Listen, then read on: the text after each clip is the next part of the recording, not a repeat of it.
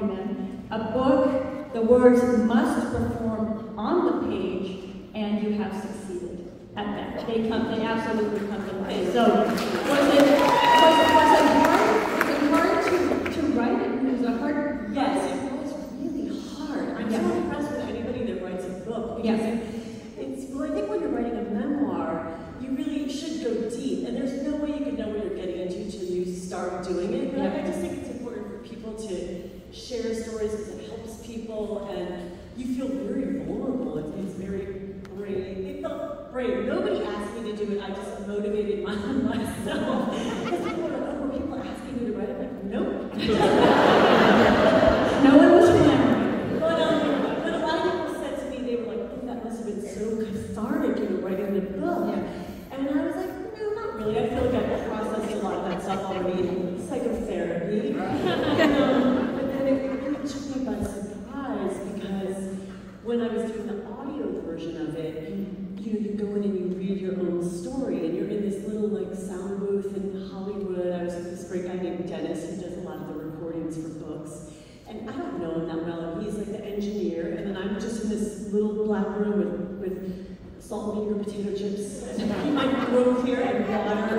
And I start reading the first chapter, the accident chapter, and it really I really felt so choked up reading my own story. I was like, it took me by surprise. I it was so weird, and I was reading about my mom, and I remember I was just like, and I got so emotional, and he was like, "That's okay, Molly, we can take a pause," and I was like, okay. And I barely knew him, but it was just such a funny, intimate moment. So it was cathartic. Yes. And the book is beyond the typical celebrity memoir for those reasons. So I thought let's start in the deep end. Sure. Let's start in the deep end. So the book begins with a prologue titled "The Accident." How many people here have read the book? So The Accident, where you write about a car accident when you were 4.5 years old that changed everything. Your mother, your younger sister Katie, your cousin Fran died, and you, your sister Mary, and your father, who was driving, survived. So your life in that moment became this before and after, pre-accident, post-accident. So talk about, and you kind of touched on that there, talk about kind of reliving it, diving back into it, as the experience of that as you wrote it in such detail, perhaps for the first time. Well, I felt very protective of my father. I love my father so much, and of course, and my sister Mary, and there's a lot I reveal in the book, and so I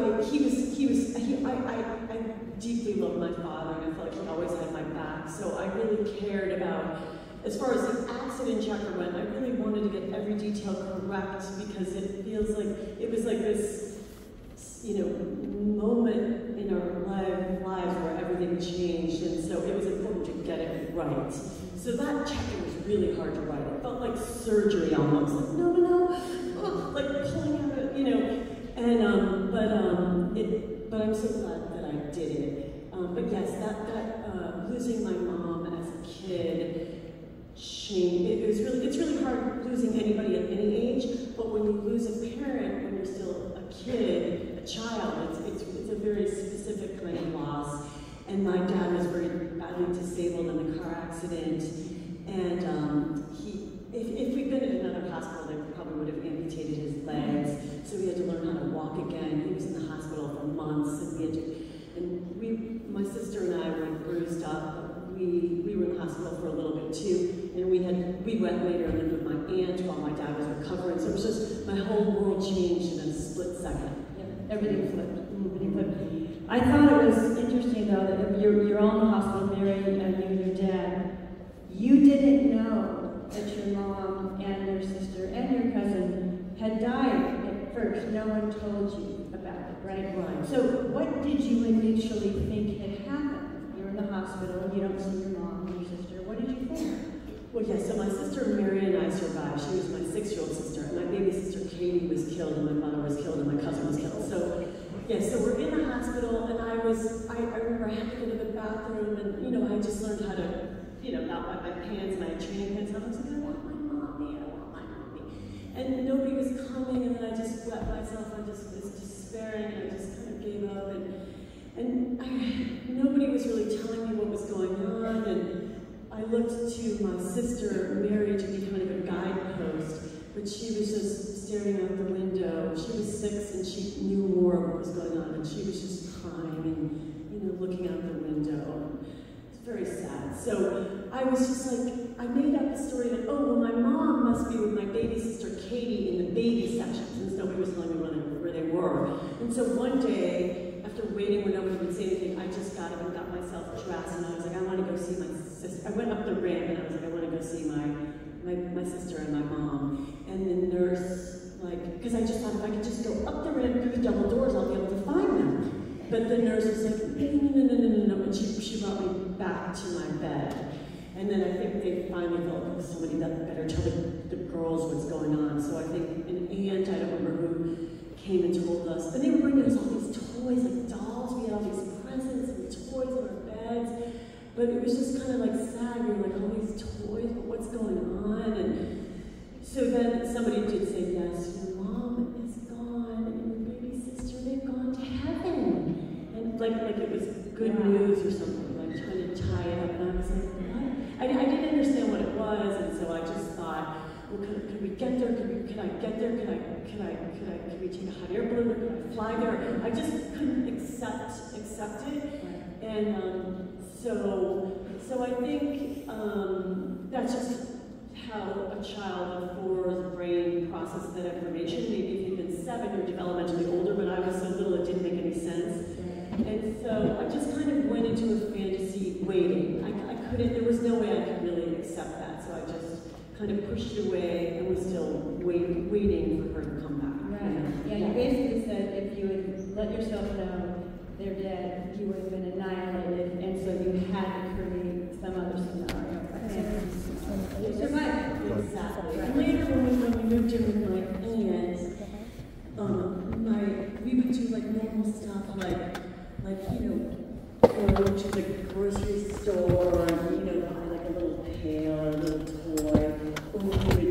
Or my aunt was teaching us how to tie our shoes. And I was like, oh, everything we did, I was like, my baby sister was Katie and my older sister was Mary, so Katie would die. I was like, oh, Katie would love this, she would love learning how to make those rabbits. And then if we bought something fun, I'm thinking, Katie would love that pail. That would have been so fun for her. Like, she would have loved this. She's missing all this fun stuff.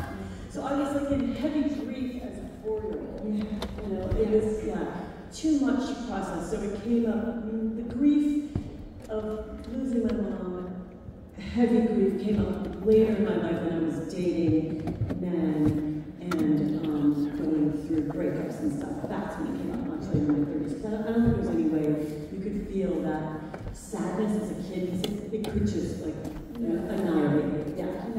You have to survive. Yeah. And even when you were told what happened, people said awkward things. They said odd things, strange things about it. I like, oh my God, in heaven, isn't that wonderful? What were some of the other comments that were made? Well, there was one guy who was so sweet, and this is all in the book, so sorry if you guys have read it. There was a guy named Father who nobody wanted to talk about because they couldn't like, talk it out, and Mom died, and they upset, we couldn't say anything. But when we went back to our old neighborhood, we belonged to a parish called St. Dominic's, and there was a priest named Father Murray, and he saw us after Mass, and he knelt down, and he held my hand, and he had an Irish brogue, and he was like, now, Molly, you lost your mom, and you lost your sister, that's so sad, Molly, very, very sad. You know, I know that's got to be so hard, and I appreciated it so much, because it was like somebody acknowledging it, and I was like, ah, Father Murray, I love him. I felt like I had such a crush on him because I felt like he could be like a friend. Yeah. He had big eyebrows and nice nose. And it's so funny writing the book because you get letters from these people. Like I just got a letter from a nun and she said, you know, Father Murray just died, and it goes your mind. You get all these letters from people who read the book of like building in on stuff that I never knew. It's really cool. Yeah. I actually, when I read that, I actually fell on the cover. It was lovely. It was a very lovely book. Thank you. So the accident happened in 1969. Around that 50 plus years have gone by. How do you handle grief now as an adult and as with yourself and with other people? Oh, well, I think losing a parent as a kid gives you a real sense of loss and time with people, and so I appreciate, I'm like, oh my gosh, I'm so glad that I had 4 years with my mom. Like, that's really something. Like, at least I had 4 years. I had this substantial time with her. I know her life was cut short, and that's not long, but I do appreciate it. So I think it gives me this kind of appreciation for time and life and a kind of urgency, and it's like, even now my kids are both in college, and people are like, empty nested, you're an empty nested. And I'm like, what does that mean? It sounds like I picture like a depressed mom, like, I don't relate to it at all, because I get like, everybody's alive, we're all alive. Yeah. Like everybody's, so I have like an appreciation for time and life, and like, I got to live so far beyond the years my mother did. Like, my mom didn't get to see me grow up, but I got to see my kids grow up. Yeah. So I just think, oh my God, I'm so glad I'm alive. I never took it for thank you. That's inspiring. I mean, obviously everyone in here has dealt with very huge losses, and how we move forward in that says a whole lot, and very inspiring. Thank you. And I know it hasn't been an easy path, obviously, but so, there's lots that happened after the accident for about the next 20 years growing up with your dad. Tell us some of the stories growing up with your dad. He was a mischievous guy. Yes, he was like fun. My dad would have loved to have been an actor. But he didn't have the confidence. I'm from Cleveland, Ohio, so he would have loved to have gone to the Cleveland Playhouse. Cleveland, Ohio. He would have loved to have gone to the Cleveland Playhouse and pursued it, but he didn't. And so he kind of like would make up creative stuff in the house growing up. Like it was like an arts house, like games. Everything was like a game and fun. We watched old movies, and he made everything fun. Like, if you went to a candy store, he was like, let's pretend like we're blind, Molly. And we'd go in, and he was like, not. Is this chocolate? I can't. The funniest stuff. And then he would, if we went to the maid company with my friend Ann Ranch, he would undress the mannequins so their shirts were down. Boobs were showing, and then we got the other mannequin copy the other come on, girl! Everything was just like fun and mischievous, and but he was also like tough. Like, he had a brace on his leg from the car accident. So sometimes if we were missing late for a plane or something at the airport, once I remember the plane had already pulled and we missed it, and he was like, stop that plane! He would just, And did it stop? No. But he could also, do stuff, he had to play the role of mother and father, kind of, play both of them, so that was hard, and we'd have Stovers for dinner, we'd have like cream chip beef, and our cousins stayed with us once, they were like, Mr. Shannon cooks everything in plastic bags. Cream chip beef on toast, but basically, once we went to the Lollipop Shop, this clothing store, we were like 10 and 11. It was me, my sister Mary, and Ann Ranch, and my dad bought a few things from the sale rack, and he brought it up to pay, and the woman was like, no, I'm sorry, these items are not on sale. And my dad was like, what? He could be moody, like he would go into a fit of rage, and he was like, well, that is false advertising. And then he would go over to the rack and take all the clothes and knock them on the floor. And this is false advertising. Come on, girls. And then we leave. He was and then he would hurl the insult of the sales girl and fix your teeth. And we could always see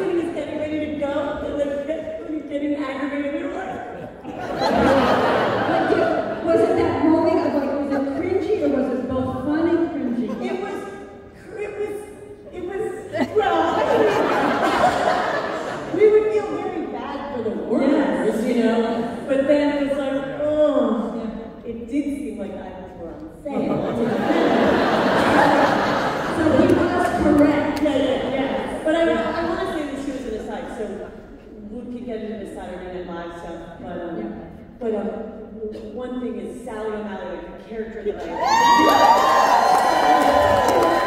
Sally O'Malley. And my dad was very like he never cared. I'm just gonna take out my shoes and demonstrate. This is my dad was never judgmental, and I do characters like that at SNL. He's like, that's my Molly. He's like, cut those pants up, baby. Sally O'Malley is loosely based on when I was in parochial school at St. Dominic's. We had these two sister choreographers, Miss Patty and Miss Jackie, who would come to teach each grade a big St. Patrick's Day routine for the St. Patrick's Day show, and I love that. I waited all year for them to come, and each grade, like 5th grade, you'd sing an Irish song, and they would come and they would teach you this choreography routine, and you'd work with them for weeks, and then do the big show for all the parents. And yeah, they had red spandex pants and black hair, and they were sisters. They were like 5, 6, 7, 8. Miss Patty and Miss Jackie. So Sally O'Malley, and St. Patrick's Day also was a day. My dad struggled with alcoholism, but St. Patrick's Day was a day where I was like, oh God, he's going to go downtown to the parade, and I'd be so worried he's going to drink too much. And I could tell when he was in the, and I would pray, please God, I hope he could drink some coffee and sober up before the show. But basically, I could tell when I was on stage by his wave how much he had to drink and be like, but I have no judgment about that. There's fun social drinking and, and then there's, he did not know when to stop, I want to say that, because I hope you're all boozing it up tonight. What I wanted to say was, I wanted to say that my dad's, oh yeah, and I also used to say to my dad, because I was worried if he did drink too much, I didn't want him to pick me up in my classroom after the show, because I would be like, oh God, what if he's too drunk? But I was also very savvy with, because the moms would come in and do our makeup at the St. Patrick's Day show, and at a young age I had like a really good eye for like, that mom's makeup is really good, go to her, she's no good, get behind her. Like I had like showbiz savvy even in like 4th grade, who could do good makeup. But anyhow, my dad, so Sally O'Malley is based on my dad, because my dad had a limp from an accident, so when Sally O'Malley comes on stage going, ladies and gentlemen, that's my dad's limp. We're like this. That's how my dad walked, like this. And I wrote all this before I was thinking about it. Ladies and gentlemen, my name is Sally O'Malley. I forget the line. God, just like me as a little those girls is a tell a real age. And then this part is me wishing that my dad could kick the braces off his legs and walk without a limp, and I could jump in his lap and he could walk fast and free. You know what I mean? But so it's like, ladies and gentlemen, I'm Sally O'Malley, I'm 5 years old, and all those girls is afraid to feel a real age. I like to kick!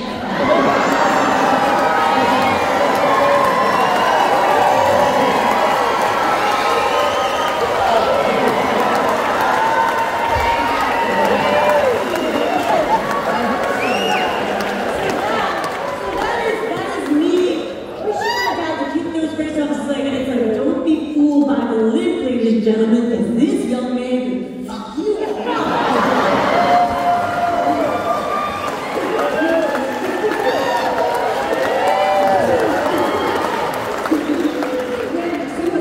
To show the power.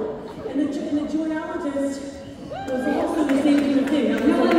That was Helen Man's was a version of my father in kind of a manic state where he would get rid of like, stuck out stuff like, that's me. So a lot of my characters were me, my dad, but as a woman.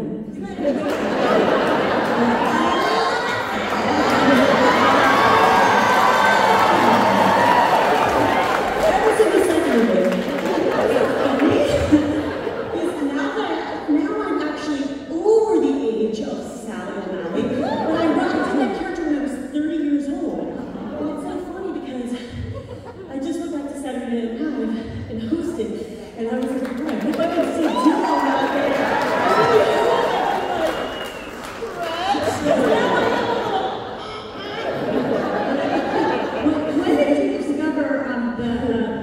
camel toe with the pants. That wasn't planned originally, right? Didn't it happen in the midst of doing this sketch? Yes, that is so true. What happened was, it happens to all of us. It was a total accident, because I did this stage show, and called the M0ll Show when I was a struggling actress in LA, and my friend Rob and I created the show. And I did that character salad out in the show, and I wore the red spandex pants. And it was like, I put on the show, we paid for the musician, I'd bring wine and beers so everybody could have fun. I paid for everything. We did it in a little black box theater.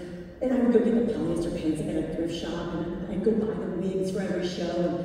And our goal was just one business for the show. But anyhow, I would pull my pants up during the show, and I thought people were laughing at my stomach. And then somebody, I'd be like, doing the character, and I would kind of put my stomach up. And then somebody said it's so funny the way they could see the camel toes.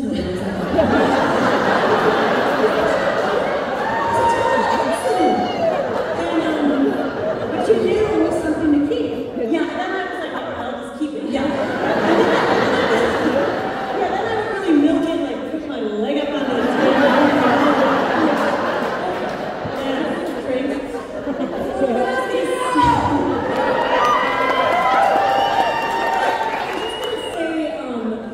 That once I worked at this, when I was a struggling actress, I worked at this restaurant called Cravings in Los Angeles, and there was a woman who came in who was a customer, and she was really nice. She was like an Irish Catholic mother with like 6 kids, and I would like, come see my show, because I would invite all the customers to my show. Come see my show, come see my show, come see my show.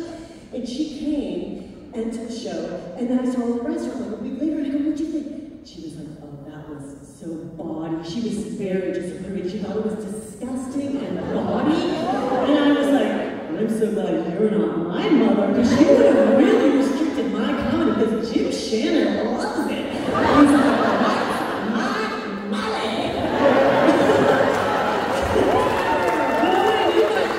I did think that's what's an interesting thing is, I didn't have any restrictions for being ladylike or whatever, I guess, because I didn't have a mom, or I had no ideas about what it was like to act like a lady. Right. Maybe I still need to learn a lesson.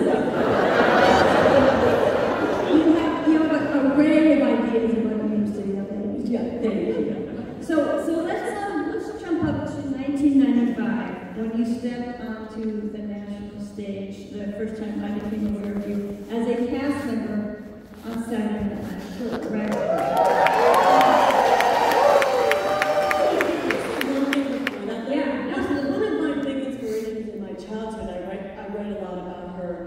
In my book too was Anne Raft. Yes, her good friend. Yeah, she was like a childhood friend who was like, she was the first person I ever did characters with. We were kind of like Tom Sawyer and Huckleberry Finn, like we would just ride our bikes and go swimming and we would do characters, like we would imitate people in the neighborhood, like we would imitate her grandmother, Mr. Legapo, and we would stay in the character's voice all day long and we couldn't stop. Like we would play, like we were imitating her grandmother was from Sydney, Ohio, and she'd be like, girl, you better go wash yourselves up, get in the bathtub. You're so dirty, I'm gonna put blueberry pies in the oven.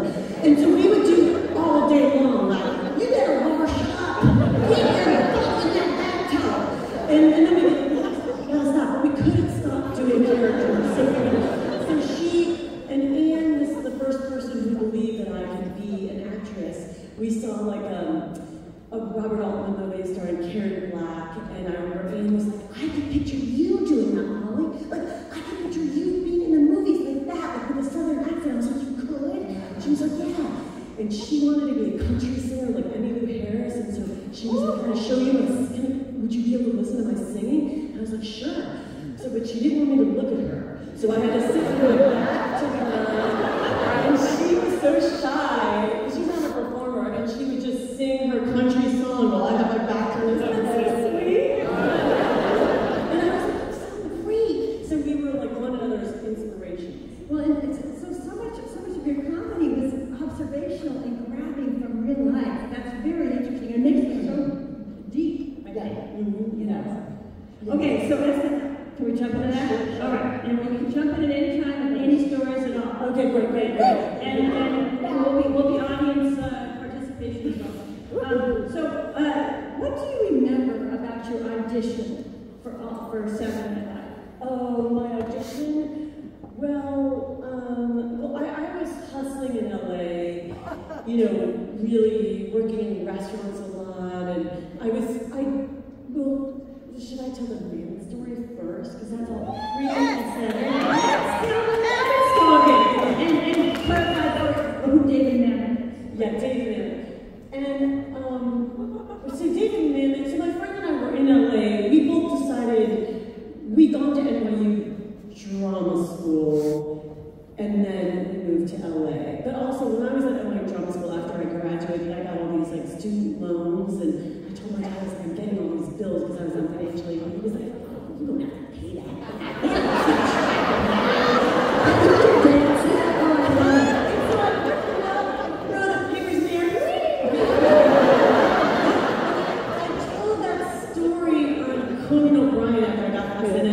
And it just so happened that Lauren Badgley, my financial aid officer, happened to be watching my movie. So she called me up, she was like, Mommy, it's Lauren, very funny, you owe us.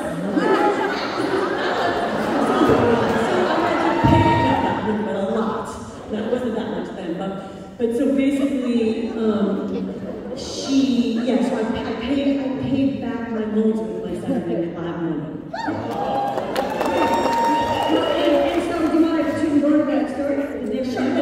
One more thing when we were little, my dad also would do stuff like in Rancho, like we would all go to the amusement park, and he was like, sometimes he wouldn't want to pay because he was a single parent, and it was hard to pay for everything and be cleaning the house. And also, if he got behind in the cleaning, he'd get kind of stressed out because he would have to cook the stove first, the cream chick beef, keep that house clean.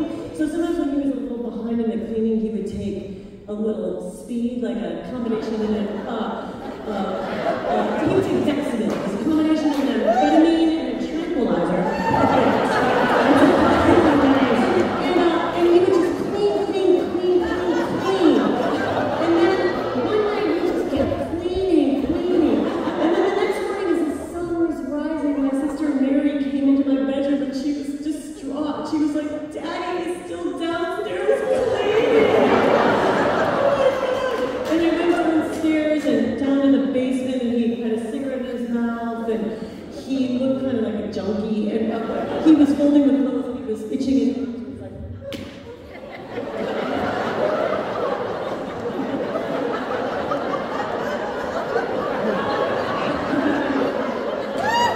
But then when the house was perfectly clean, he would blare Judy Garland music.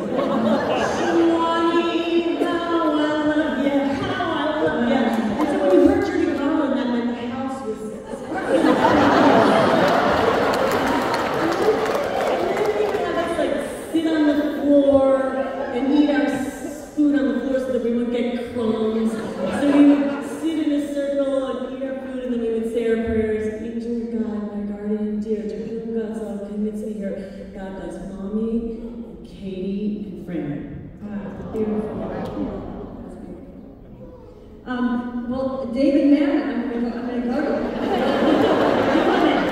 Came up. So David Mamet, many of you know, was a screenwriter, a playwright, director, everyone, very high reputation. And when you were in Los Angeles, your friend Eugene? Yes, my friend Eugene, we'd gone to drama school together. Right. And he and I, when we were at NYU, I had to work because I was on financial aid, so I worked full-time at a health club called Park Avenue Squash and Fitness with Gene. Park Avenue Squash and Fitness is Molly, I was a salesperson. And Gene and I were really good at it. And so we both made a plan that when we graduated from NYU, we would give New York City like a year, and if we weren't getting any parts, we would go out to LA and maybe do a show.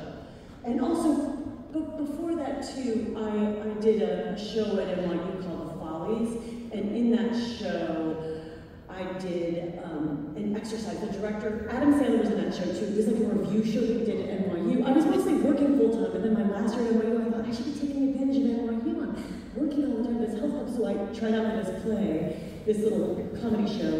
And at that time, I thought of myself as a very serious, dramatic actress. Right. But I decided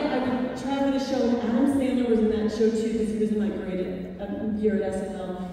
And Madeline, year at NYU, and Madeline, like the director, while we were rehearsing, had us do this exercise to come up with characters for this comedy show. So she was like, I'm gonna do this exercise, where I'm gonna play a really snotty director, and you cast have to come in and try to impress me, try to get the part, try to win me And over. she was harsh. She was tough. She played a very tough director, like very unimpressed. And she was like, don't overthink it, just come through the door and make it a character. And I made up Mary Catherine Gallagher. I just went, they liked the character so much, and they built the whole show around my character. The character was originally like a murderer. She wore red pants, and she was like a murderer. And she was very intense, but the show became like a hit on campus. There were lines around the block, and it was really popular. And then people on campus started telling me, you should get on Saturday Night Live. And I was like, really? I never thought of it. So then cut to, Gene and I thought maybe I'll go out and to LA and try to get on television. So Gene and I gave New York a year, and then we thought we'll move to LA, to Hollywood, and try to do our own show. And also try to get an agent. And try to get an agent, exactly. But it was really hard. You would go mail in your headshot or walk up and down Sunset Boulevard and slip your headshot over the door, and nobody would call. Or actually, once Gary Coleman's agent did. I told the story that he was like, come on, and he took an instant meeting with me, and I was like, oh my God, this is Gary Coleman's manager. He had a big picture of Gary Coleman's balloon, and he was like, give me a little twirl, and I was like, what? So he paid for my headshots, and he had all these girls living up at his house. He was like actresses or prostitute, I don't know. He paid for my headshots, and I did my first headshots were in like a jacuzzi, and like a bathing suit, and I should do it at this guy's house. Yeah. And then he would have us do sexy scenes, but because I was a very serious dramatic actress, I was like, yeah, come on, bring it on. And so we do these scenes, and then he would start to like unbutton my shirt, and I'd be like,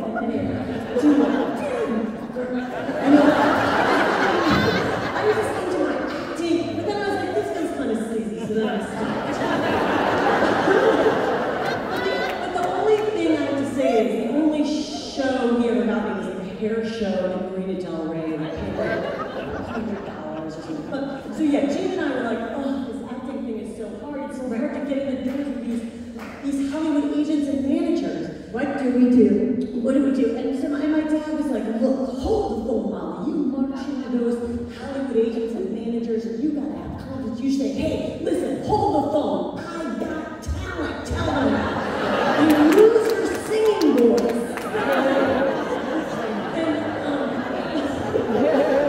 And actually, my first manager in New York City, because I did have a manager in New York when I was at NYU, that's what I did when I tried out for her. She represented Jerry O'Connell, a lot of famous kid actors, and I got a meeting with her, and she was like, what do you got, kid? And so I sang Chicago by Judy Garland, because that's where I grew up, and I was like, Chicago, Chicago, talent. She was like, yeah. And then I jumped on the desk, and she was like, you got it, kid. She's slaying me. And then I thought, well, now that I'm a professional actress, I will only be eating salads, because that's what actresses do. They just eat salads, because they have to keep their figure slim and trim. And now that I'm an actress, I will eat salads only. That's not what I'm doing. With mayonnaise on the side and French fries. So then we go to LA, so hard. Yeah. So then Gene and I thought this trip where he had studied with David Mamet from NYU, so we thought maybe we could get in the doors if we pretended to be one another's agents. So I did a thing where this is so ballsy. Yeah, so we would do it Friday nights, and I would pretend to be this one Liz Stockwell. He was running Cats, and we would think agents we wanted to meet. Like I was like, I want to meet the agent that represents Joel Cusack. We would go to AFI Library and study. They had a book of agents and stars and who was rep by who, and we would do our research because I wanted to meet people who represented comedy ladies, and so I'd have like 5 people I wanted to meet. He had 5 people he wanted to meet, and they would make the calls on Friday at 4. We figured everybody was in a good mood. So I would call the agent's office. I was like, this is Liz Stockwell. I'm calling for the ex-agent. I'm calling from David Mamet's office. And they were like, oh, they put me right through to the agent. And then I'd say, oh, listen, listen, Kim, we have this kid, and David speaks so highly of your agency. And they were like, oh, they were so flattered. Please give David my best. We chose David because we kind of knew he wasn't a guy who was in Hollywood. He lived in Maine and wasn't in and this was pre-internet, so they couldn't really know. Yeah. So basically, so then I was like, I have this great kid. I'd love for your company to meet him. He needs representation. He's the star. We made him the star. He's the star of Davidson Play. He's an up-and-comer. She's the hottest thing. And she's like, oh, sure, just have him call when he comes to town. I was like, you know what? He's only here for a few days, so if I could just set the meeting up now. Because we had a rule, just like in sales. Don't hang up the call till you get the sale. Don't you bitch. So every obstacle had an answer in the man's game. So I was like, he's so busy, I prefer to set it up now. And we would crack up, like he'd be sitting behind the door, and I would do the same thing when he called for me. And we would get that appointment, and then he would call for me, and we figured we're doing favors. They're getting to meet young talent, and David Mamet's thinking about on a Friday. Everybody's in a good mood. Get those meetings on the books. And so it's a plus for everyone. Yeah. So basically, and I wanted to be on Twin Peaks, so I wanted to be on Twin Peaks. I said, drive by the building and home. And so Jean got me a meeting with Joanna Ray, the casting director, and I got cast on Twin Peaks. She was like, David Lynch would love you. And so Jean Pat, my friend, got me on Twin Peaks.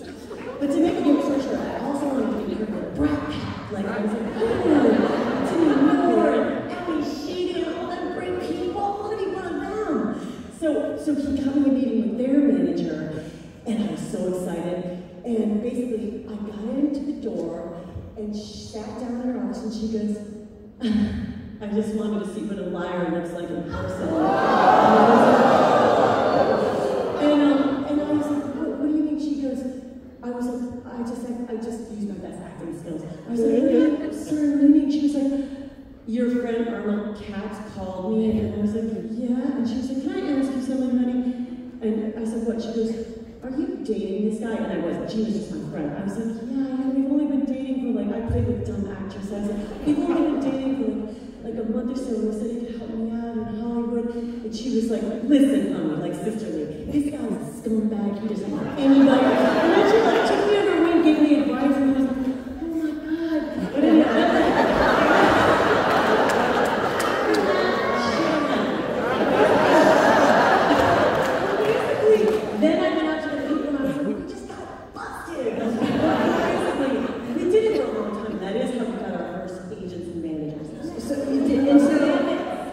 the minimum and did you keep going after you were busted? Yeah, we did. We got my commercials, my theatrical. I got a meeting with Bernie Bilstein, who represented Lorne Michaels, and Bernie represented Lorne. I got a meeting with Bernie, had me meet his daughter. I mean, we met everyone. Wow, that's impressive. Yeah. You know, when I think about this scam,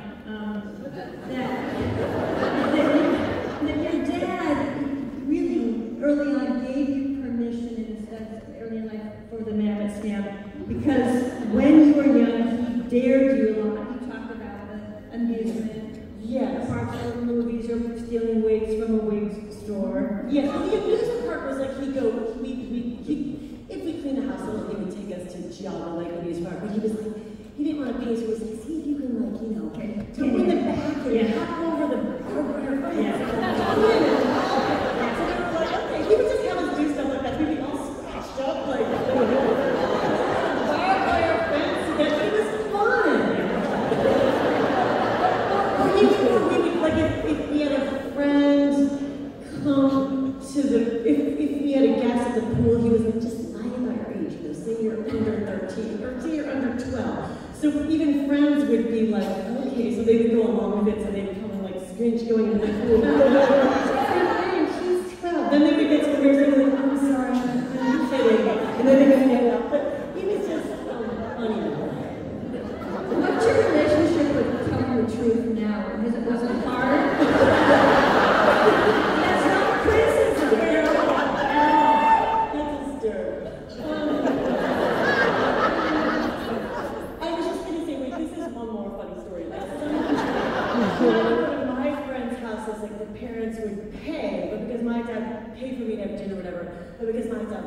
got money struggling, brace on his leg, he got disability income. But it's like, so sometimes we would give him our babysitting money to make it look like he was paying for our friend. So I give him like 20 whatever. But then sometimes like a friend would offer him money. Like, can I give you an example? Yeah. Can I take one of these out? Yeah. Like, pretend like you'll be the girl. This is like, I want to just demonstrate. Okay, so pretend like you're my friend Allison, and you're gonna offer me Jim Shannon. Like, okay, here, Mr. Shannon, take my 20. So the Neo's come and I would want him to pay for it. But so the Neo comes and say, you're my friend with me. And here, Mr. Shannon, 20. Mr. Shannon, here's 20. No, keep offering. No.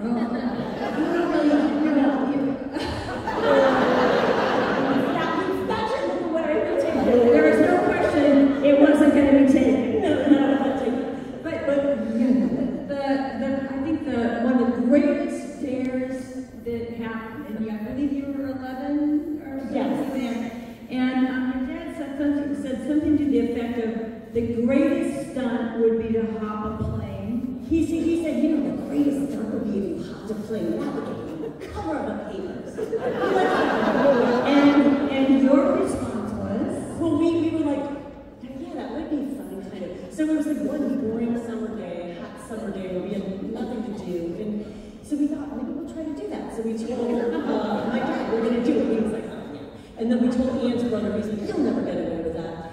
And we figured if that stunt didn't work, we would take a ballet class, because we were both really into ballet. So we got dressed for a ballet class in case it didn't work. So we put on pink tights, a skirt, hair in a bun, little pink leotard, and we had a little bag with our change of clothes and a few dollars.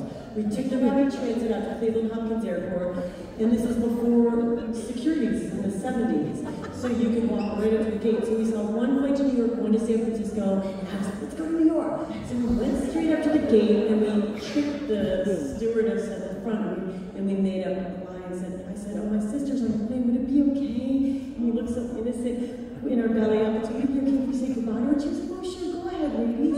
So we went without the plane, and it was pretty empty, because it was like really wonderful, and we ducked in the back, and we kind of hid. And then she must have forgotten about us, and then we were really nervous, and then the plane starts backing up.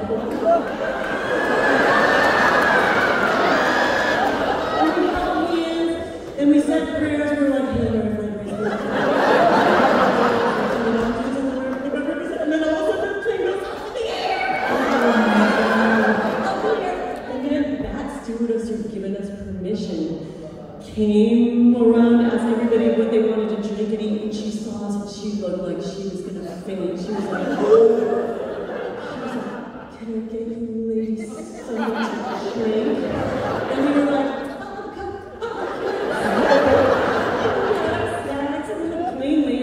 and then we were nervous because we thought, oh gosh, we're going to get busted on the way out. So we skipped up the jetway, and then she was there and waiting, and then she just went like this. I guess she just had enough stuffing when she was like, bye, ladies.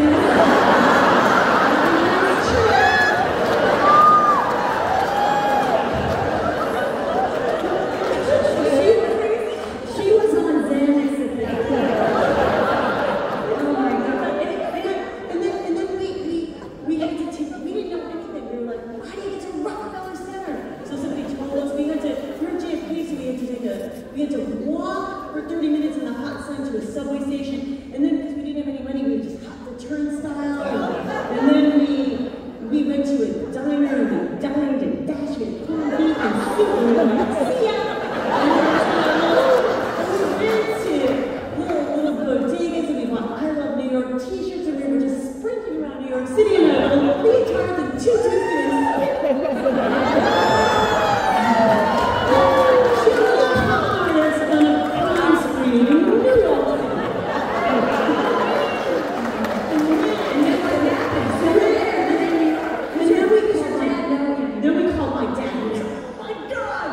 And then we also called my aunt's mom, and she broke out in cold sores. She was like, oh my God! My dad couldn't be mad because he'd given us permission. So he goes, listen, why don't you go to a hotel and see if you can get in, and then Mary, my sister Mary and I will drive to New York City from Cleveland and meet you tonight. And we'll all make a big trip out of it.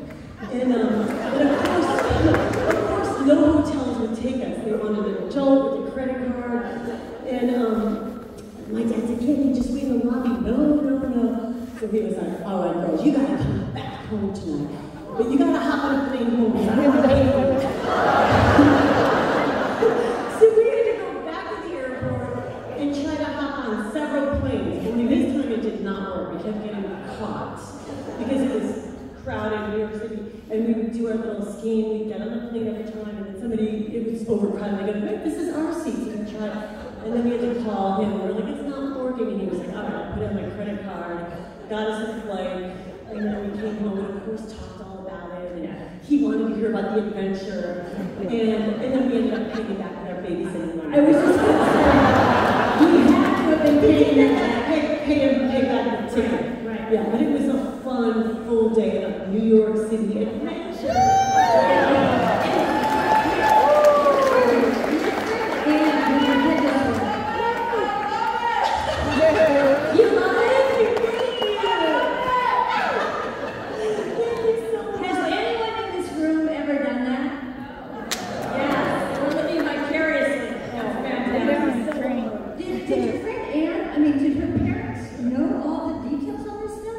Yes. My dad and Mrs. Rain were very close. Okay. So we go to SNL. Oh, yes. So, jump there? Yeah. Oh, no, we just, what's it called? Oh, she wants to jump there. Okay. So, you joined in 1995. Yeah. So, I was curious, I mean, the auditions, and I've seen some auditions on YouTube, some of the cast members. I've not seen yours. But what do you remember about auditioning for the show? Because they were notorious for being a pretty cold room, not necessarily full of laughter. Yeah. Well, first of all, I was doing my stage show, working really hard, developing characters, and I heard that Lauren was looking for women. They came around and they asked for a tape. And I spent all my waitressing money to make this tape and get this guy to edit it. And I did a bunch of characters in like 4 minutes. But then I found out that Lauren Michaels, or whatever, the show passed over. And they were inviting some other girls to fly to New York audition, but I did not get picked. And I remember hearing about it on a payphone outside of my apartment in the corner of Fountain and Vine across the Pollo Loco. I've been trying so hard. And then I thought, you know what? I'm just gonna work really hard and keep focusing on my characters and develop those characters, and so they're really solid. I'm gonna keep working, so if they ever come back, I'm gonna be locked and loaded and ready. And I was constantly working on my show, but I did get disheartened because there was so much rejection. I couldn't get any parts, and I was like, even there was a period, and I would pay for the show, like I said, if people couldn't afford a ticket, I would buy them a ticket because I was really into creative visualization. I thought the money would come back to me. Yeah. And I would pay for the band, and I would, like I said, get a little bar set up so we could have drinks and made it like a fun, tight 15 minutes. And it was so fun doing that show. It was very empowering. But after a while, I felt like, oh, nothing's really happening. So I kind of stopped for a year. I was like, I'm going to stop pushing and trying so hard. And that was just when the call came from Lauren. I hadn't done the show for about a year. And then I heard Lauren's looking again. And I was like, and they asked for a tape again. This is 5 years later. And I said, I knew better. I was like, a tape felt like too easy of a way to say no. So I was like, no, you gotta come see my live show. Because now at this point, I knew this show was good. And I could entertain people with a tape. I go, you gotta come see the live show. You know? And so they did. So they sent Marcy Klein out. She's a wonderful producer at Saturday Night Live. Calvin Klein's daughter, great friend of mine. But this was before I knew her. So she flew out to see the show. We set the show really quickly. I hadn't done it in a year, and I was like, Rob, would you mind? To my partner, could you do it one more time? And he was like, okay. And I got the band, paid for them, packed the house, and Marcy saw it. The show was fantastic, and she was like, you're coming to audition for SNL. I couldn't believe it. Along with a bunch of other actresses, and we got 5 minutes at this club called Stand Up New York. And I asked to kind of bring my partner Rob, and they were like, sure. And even on the plane ride over there, all the girls auditioning were on the same flight, and they were like, you want your partner? I didn't know we could do that. And then they saw that I had wigs. Like, you brought wigs? I didn't know you could bring wigs. Just ask Marcy. She said I could do whatever. So I did my audition, and at my audition, it was just at this comedy club, and it was a regular audience who thought they were going to see like stand-up, like Amy Schumer. Oh, it was a regular audience? Regular audience at a stand-up club. So they were kind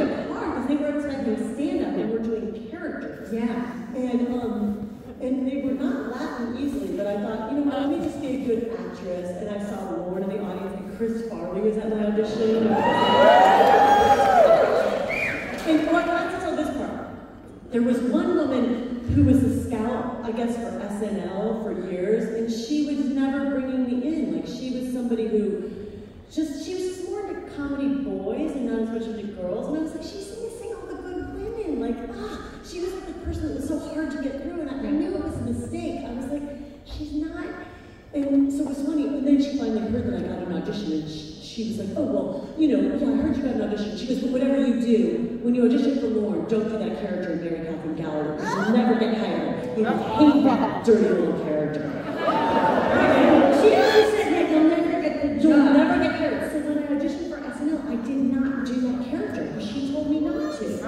Yeah. So basically, I did the characters, and I remember being like, oh my God, I'm bombing, because nobody was laughing, and I remember like, I had my little bag of props and glasses, and I remember like, oh, I'm tanking, and I turned around and put on my little prop glasses, and I thought, you know what, let me just be a good actress, I'll just commit, and hopefully Lauren will appreciate that, I'm not going to worry about laughs, and it went really well, and I didn't hear anything, and then months passed, and then I got a call saying that Lauren wanted to meet with me. Yes, to meet with me. Yeah. And I was so excited. So I was living in California, so I got flown to New York, and we had a great meeting, and Lauren was really nice, and I met a guy on the plane who was a businessman. I go, what should I do for my meeting with Lauren? And he said, ask him opinion questions, like ask him his opinion about stuff. And that ended up being very good advice, because Lauren likes giving his opinion.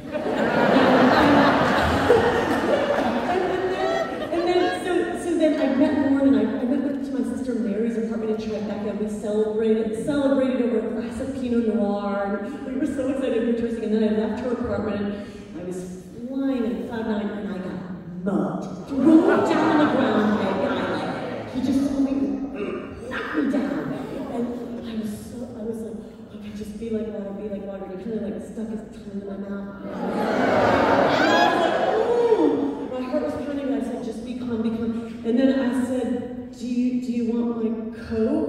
And he was like, no, that's okay, you can keep your coat. Oh. And then I was like, oh, he's so sweet. And then we got engaged. And the rest is history. I was like a little bit of Stockholm syndrome, because I was like, oh. But anyhow, then I met Lauren again, and then I still hadn't heard anything, and then my manager, Stephen Levy, came to my screen door in Hollywood one night smelling like cigarettes and In-N-Out burgers, and he was like, showed me my house, and he was like, you got it.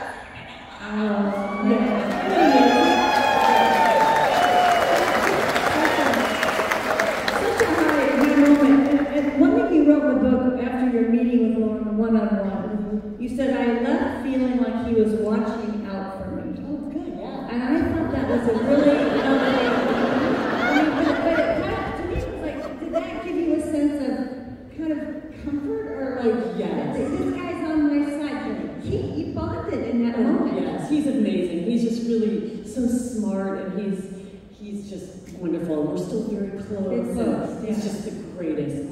Yeah. And let's point out that not only did he like Mary Catherine Gallagher, he actually helped make a feature film.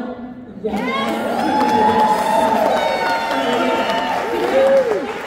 was actually very hard to get on air at Saturday Night Live, because when you're on the show, first of all, it's a writing job. Like, you have to, like, if you're a woman or a character actor, you have to write yourself on the show. If you're an everyman like a Phil Hartman, you get written for by the writers. You don't have to do anything. But if you're more a character actress, or for women, you have to write characters for yourself to get on the air. So I remember when I was there, when I first started, I was panicking. I felt like I was in over my head. I was like, oh my God, it's a writing job. And I would hear all the Groundlings people in there writing their sketches on Tuesday night, laughing and typing it out in these lyrics. And I was like, I had characters. I just didn't know how to get them on the page. So then I met this writer, Steve Horn, and he was like, I have a character that I do that I think could be good. And he was like, well, I said, I do it in my show. And I told another writer too, and he explained to me why Mary Catherine Gallagher could never work. He goes, the reason this can't work is that's not a joke, that's not really funny. Oh, it's just a show. A lot of people told me, no, that's never going to work. And I just didn't listen, though. I was like, jump over that hurdle. Jump over that. And so I found this writer, and he goes, well, why don't you tell me what you do in your show? Tell me exactly what you do in your show. And I go, come on. And I go, hi, American the calendar. Then I do this, and he typed it up, and we typed up our very first sketch.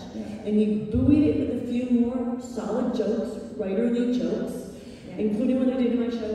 Put it into the table read, and at the table read, all the 17 actors sit around the table, and the producers and set designers, it's a big room of like 100 people, and you sit with Lauren at the head of the table, and you read like 45 sketches, and then from those 45, they pick maybe, 14 in the show, and then you do a dress rehearsal, and they cut it down to the ones that will air live in the show.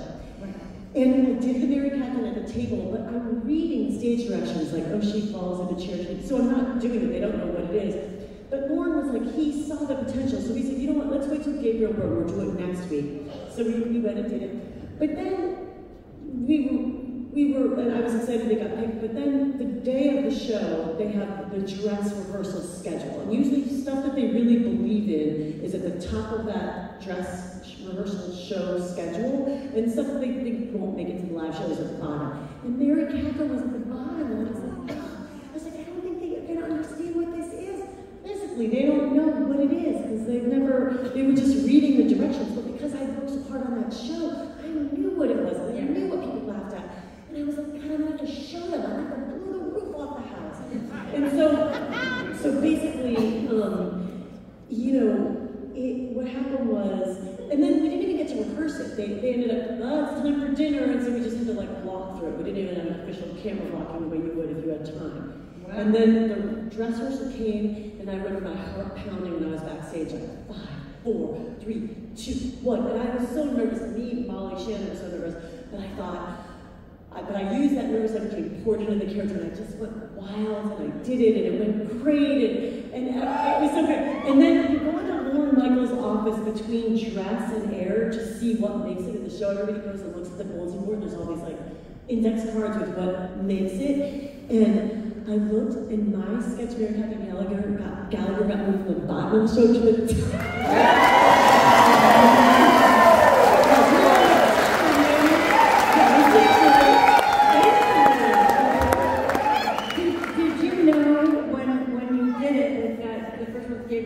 The priest, did you know during this thing is killed?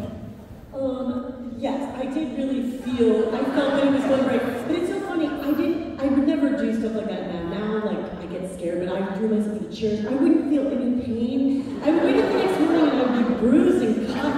My muscles hurt. But in the moment, I could feel nothing, right?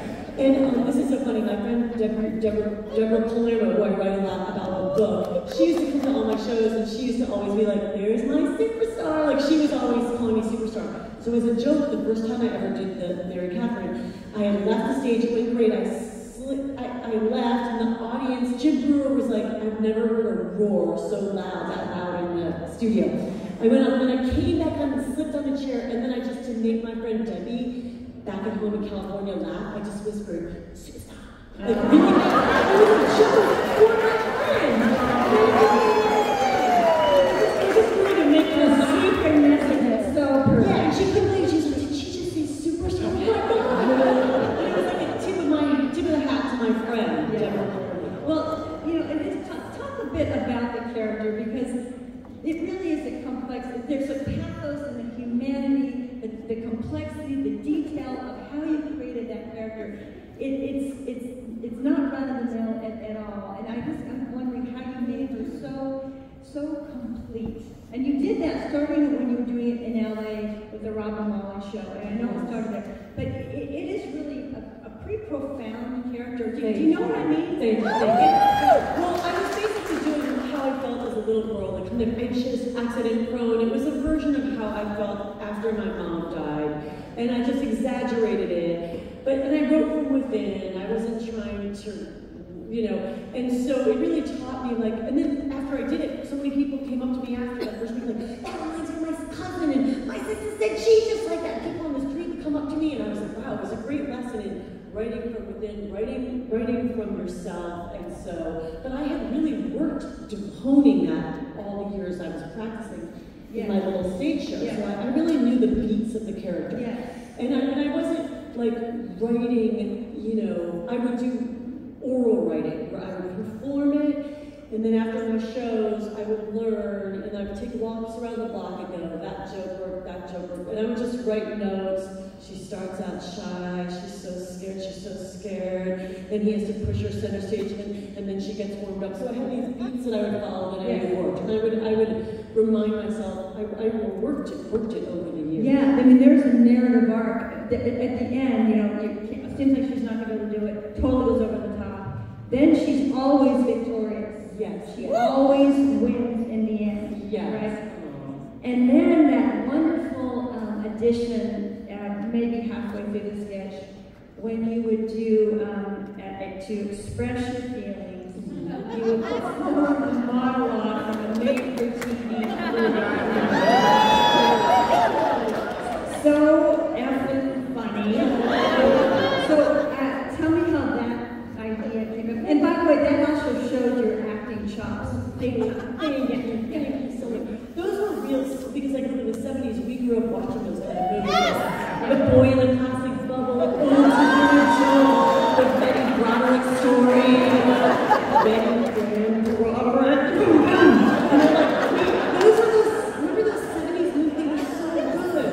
So I wrote those in because in my show, I love doing a very dramatic monologue with music, like spooky music underneath. It's my favorite thing. So I did that in my show, so that's why I tried to incorporate that on SNL. Yeah. Do you remember one right now? And then, and then I also did, I did a character too called Mrs. Ingstrom. She was based on a real woman that lived next door to one of the houses my dad used to rent out. And when she would drink too much, she would call like the city of, Shaker Heights. And you were supposed to come and fix, mow my lawn, period. And then the drummer, she'd get, come home, period. She would just start using grammars. I wrote her as an update piece. They're not really good examples.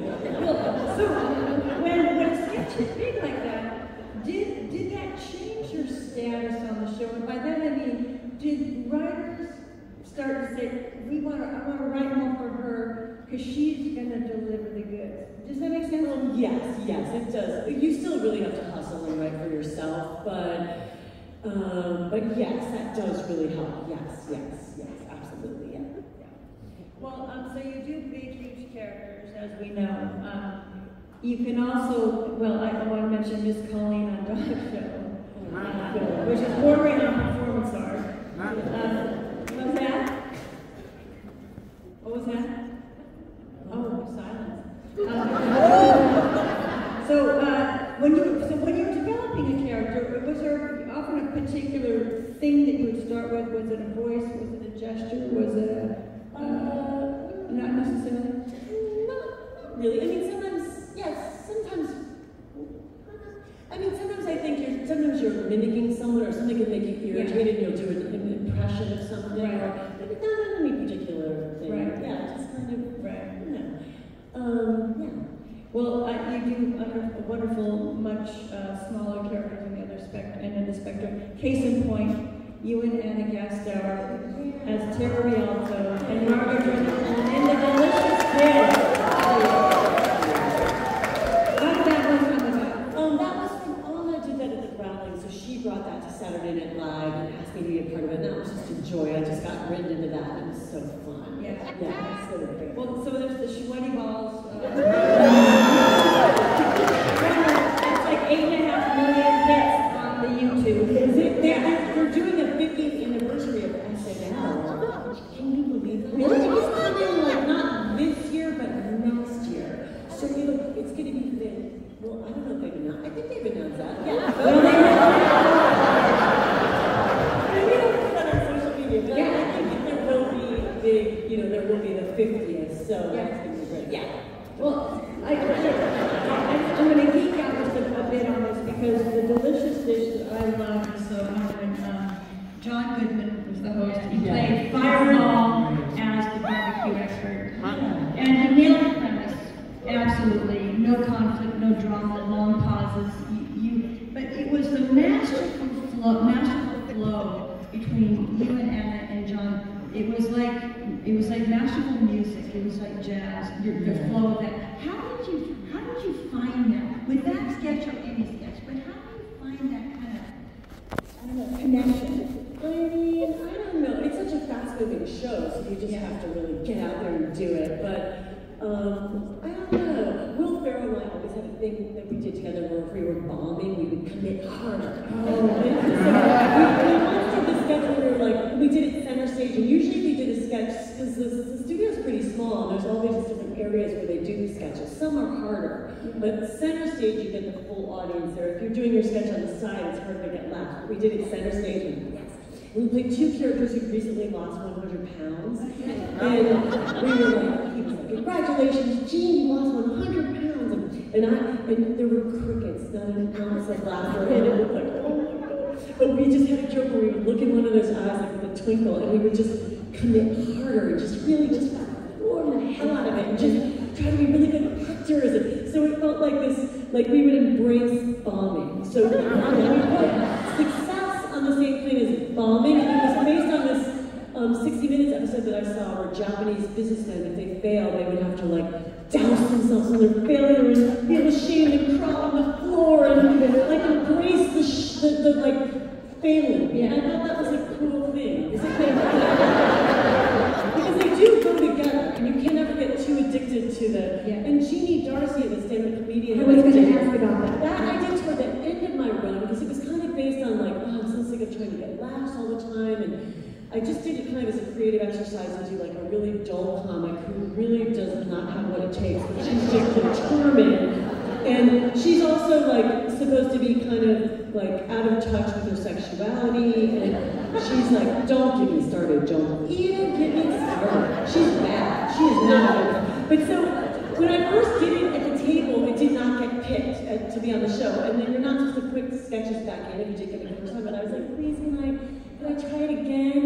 And I did eventually get it on Weekend Update, and Will Ferrell and Jimmy Fallon loved it. They would just, and the audience didn't really know what it was. They were like, what is this? They didn't get it. But I would really just do it to make Jimmy and Will laugh. Yeah. I mean, not a lot of people would lean into the possibility of failure like that. I mean, that is a totally common thing. Most people want it to hit and want laughs. Yeah. That's gutsy. I like it. Thank you. Well, Hollywood, the town can be like that. It's like if you do really well, you're up, and sometimes you don't have as much going on, and people can be phony. But I always try to just, I try to have a healthy attitude about that, and not, to just enjoy performing and enjoy, like, I remember when I was really struggling in LA before I got SNL and a friend of mine got a part on Charles in Charge, and I was like, broke, my rent-a-rack, and selling office supplies in a little dumpy office in Hollywood, and I remember he got this part, Charles in Charge, and I was so jealous and so upset, and I took a walk around the block, and I was like, why does he get Charles in Charge and I get nothing? Why, God? In the San Fernando Valley. And then during that time, I thought, well, at least you're out here in LA trying, pursuing what you love. A lot of the people that I'd gone to college with had moved back to Ohio and given up on their dreams, and I was like, there's something to that, so that is really good. That's a good life, and it's meaningful. So I'm just going to keep trying till I'm an old lady, and that I made up a pact with myself on that wall. Yeah. Yeah. You're in there.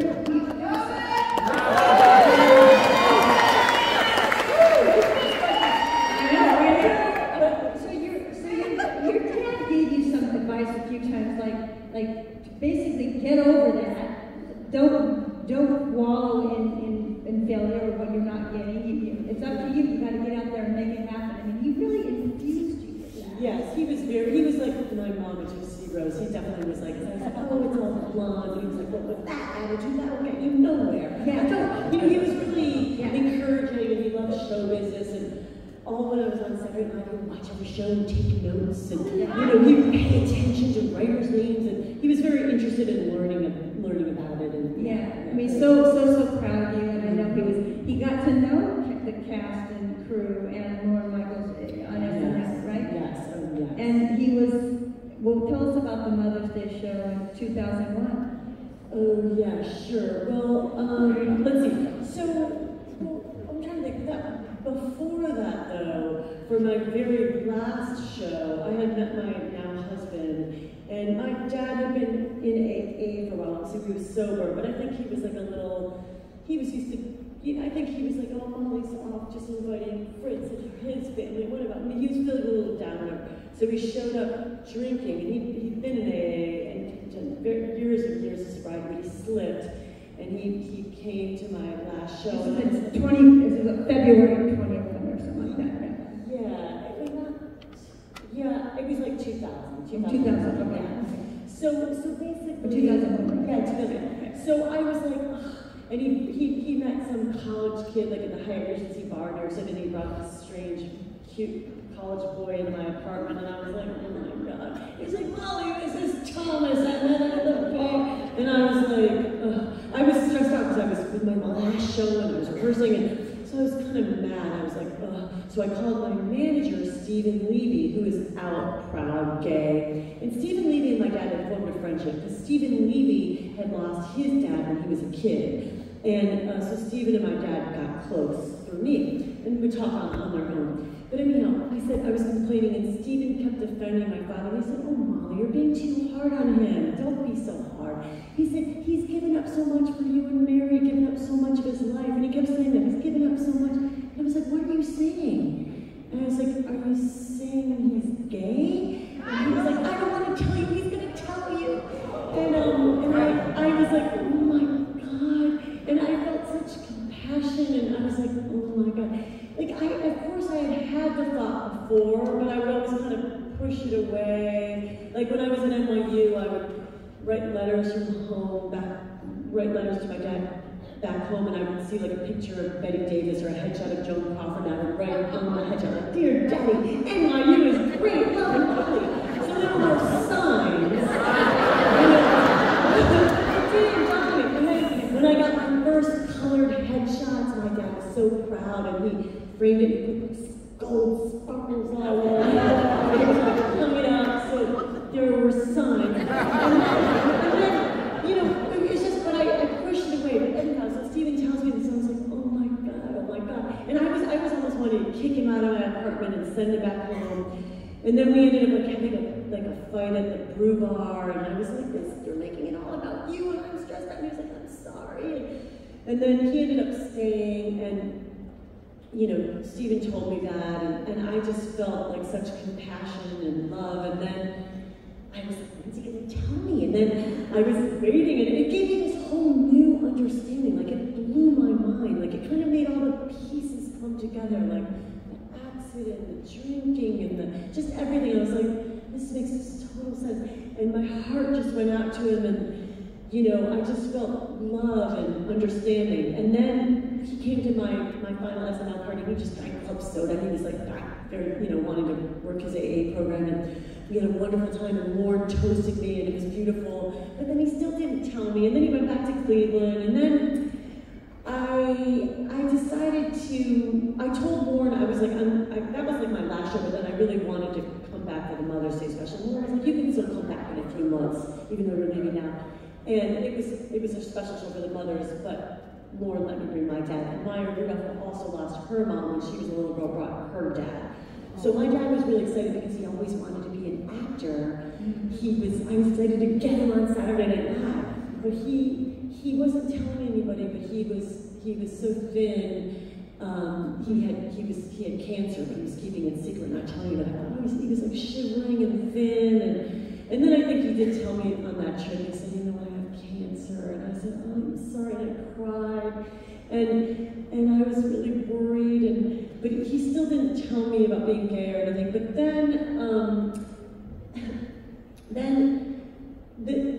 the Mother's Day special aired, and he saw it, and he goes, oh.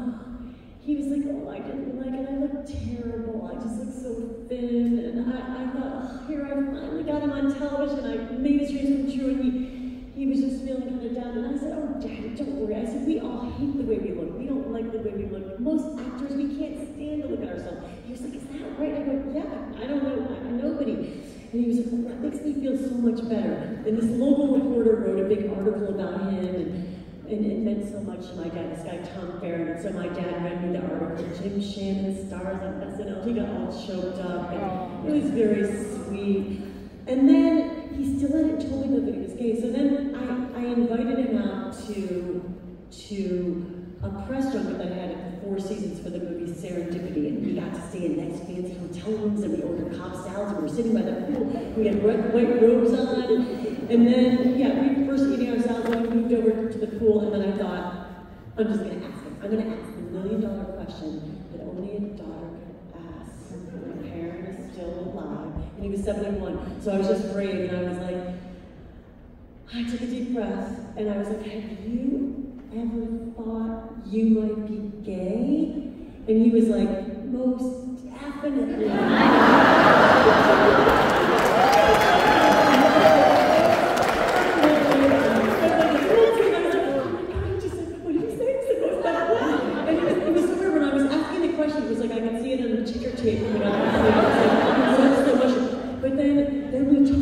Everything, and he said, you know, Molly, he goes, I knew when I was in 8th grade I'd go on double dates, I'd ask a girl, and then, you know, I'd be with another couple, and he said, but I was only interested in the boy, and I would love the way his hand held a cigarette, and I would just look at his sexy hand, and the way he took a drag, and his arm, and I love looking at the JCPenney catalog, and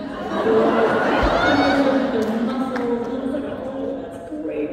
And then Stephen Levy, when he was trying to get my dad to come out and send him gay porn, and my dad was like, how could you go up so nobody can take it up and sit on my bags? And then he reported back to Stephen after school, he was like, their cocks are huge!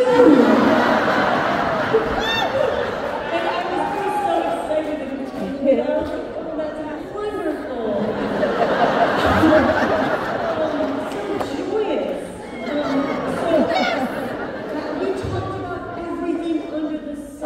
I was like, did you ever tell Mommy?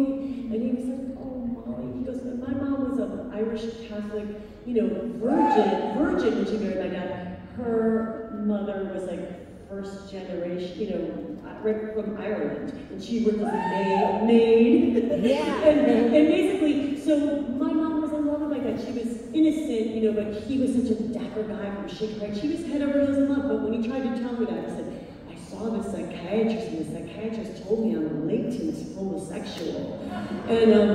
And she said, that psychiatrist never should have told you that. But they had 3 kids, so maybe she was scared. And who knows. But basically, we talked about his best friend, Bill O'Neill. I was like, did you ever like Bill? He's like, no, Bill, we were more friends, but Bill might have liked me that way. But I got to ask him everything. We ended up driving up to Ojai from LA. It was like, you know, an hour-and-a-half drive, and then we stopped at this cute coffee shop and had Irish cream coffee and fruit, and we just talked about everything, and it was wonderful.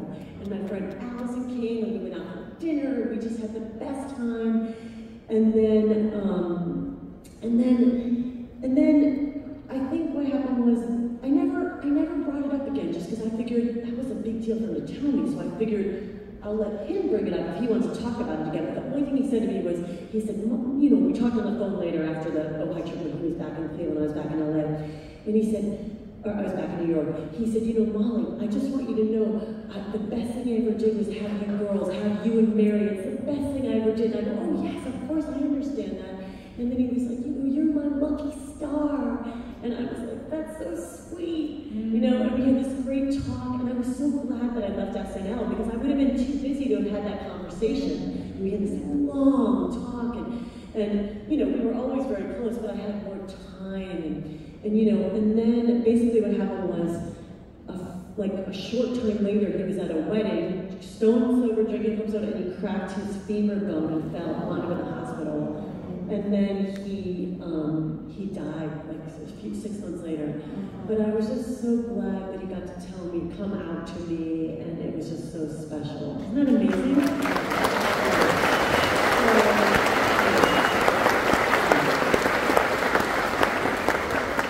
And then this is kind of a funny story. When he was dying, he used to love, he loved me in this movie called Analysis with Billy Crystal. He loved my small part in that movie. So he was always like, small parts are good, you know, don't always go for the big part, sometimes a good small part. So he was even giving showbiz advice on his deathbed. So he was dying, he was giving my sister Mary and I advice, like, Molly, get married, have kids, I think that'll make you happy.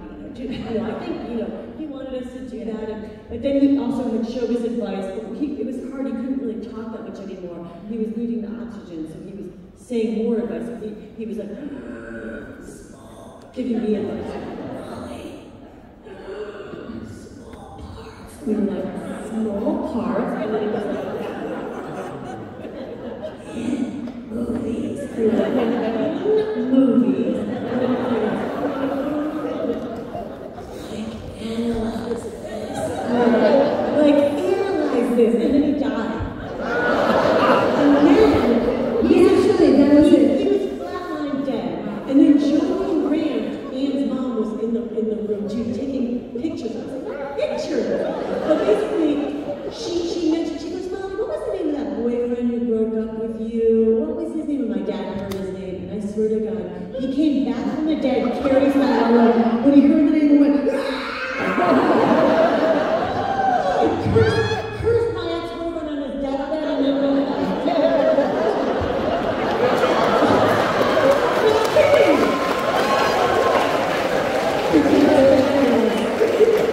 That's the Irish. They were everything except for their grudges. You should have been the Christian novels. That was the last line. That was like, Yeah. you know, You guys like that story? your ability from a young age to take risks, to get out there, so much to me comes from your parents and the messaging that they gave you, your mother, and the few years that you knew her, or your dad. They really imbued in you a feeling of they loved you, but they liked you, and they believed in you. And it feels to me like you really, that's in there for real. It comes across as being very real to me. Does that feel that's this way? Yes. That's that to you? Yes. That's why I wanted to write my book. People are complicated. Yeah. Yes, my dad suffered a hard time. It was like, people are complicated and complex. Yeah. But so I wanted to write a real portrait of the truth with all its complexities and love and complications and anger and but really I always knew he had my back and had a deep love for me. And this is a little bit of a sad thing, but when I broke up with that boyfriend that he cursed I was so upset because we had tickets to go to Palm Beach. This was when I was doing Saturday Night Live. And I was like, so brokenhearted. Kind of like that grief almost about my mom coming up, like just so depressed. But I invited my dad to the hotel instead, just so we could have a fun vacation, because I already paid the ticket.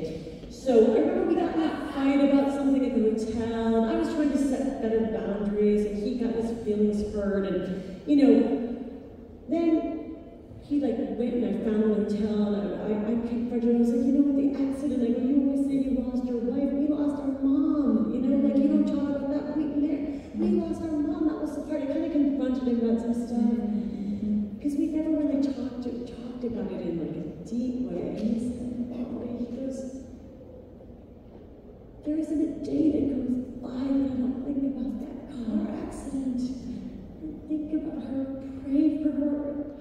And he really, I'd never heard it before, and it gave me such, understanding and love and, forgiveness, and it was just such a beautiful talk. And I didn't know that, but I think it was just so painful, and so it was just such a beautiful moment that I just wanted to share. Oh yeah, that's beautiful. And you're able to come all the way around friendship in your book, you talk about a lot about your friendship. I think the fingers in the armpit. Kind of where that comes from. Oh, that was from Ann Andrew, when we would be on vacation, and we were coming up. We were in West Palm Beach, Florida. We were on vacation, and she really put her hands on your arms and that's so really and the first time we smelled body odor, and we all do that. But what I love with Mary Catherine is this. It's the stiffness of it. It's the way you do that. Would you indulge us? Just basically when Mary Catherine would run, when she would come on onto the set for the stand, the way she would come on, and the way she would kind of go to the camera and do some of the things she would do. They're so delightful and so fun to watch. Could you do that? Oh, I don't remember. Do a little. Okay, whenever you want. Yeah.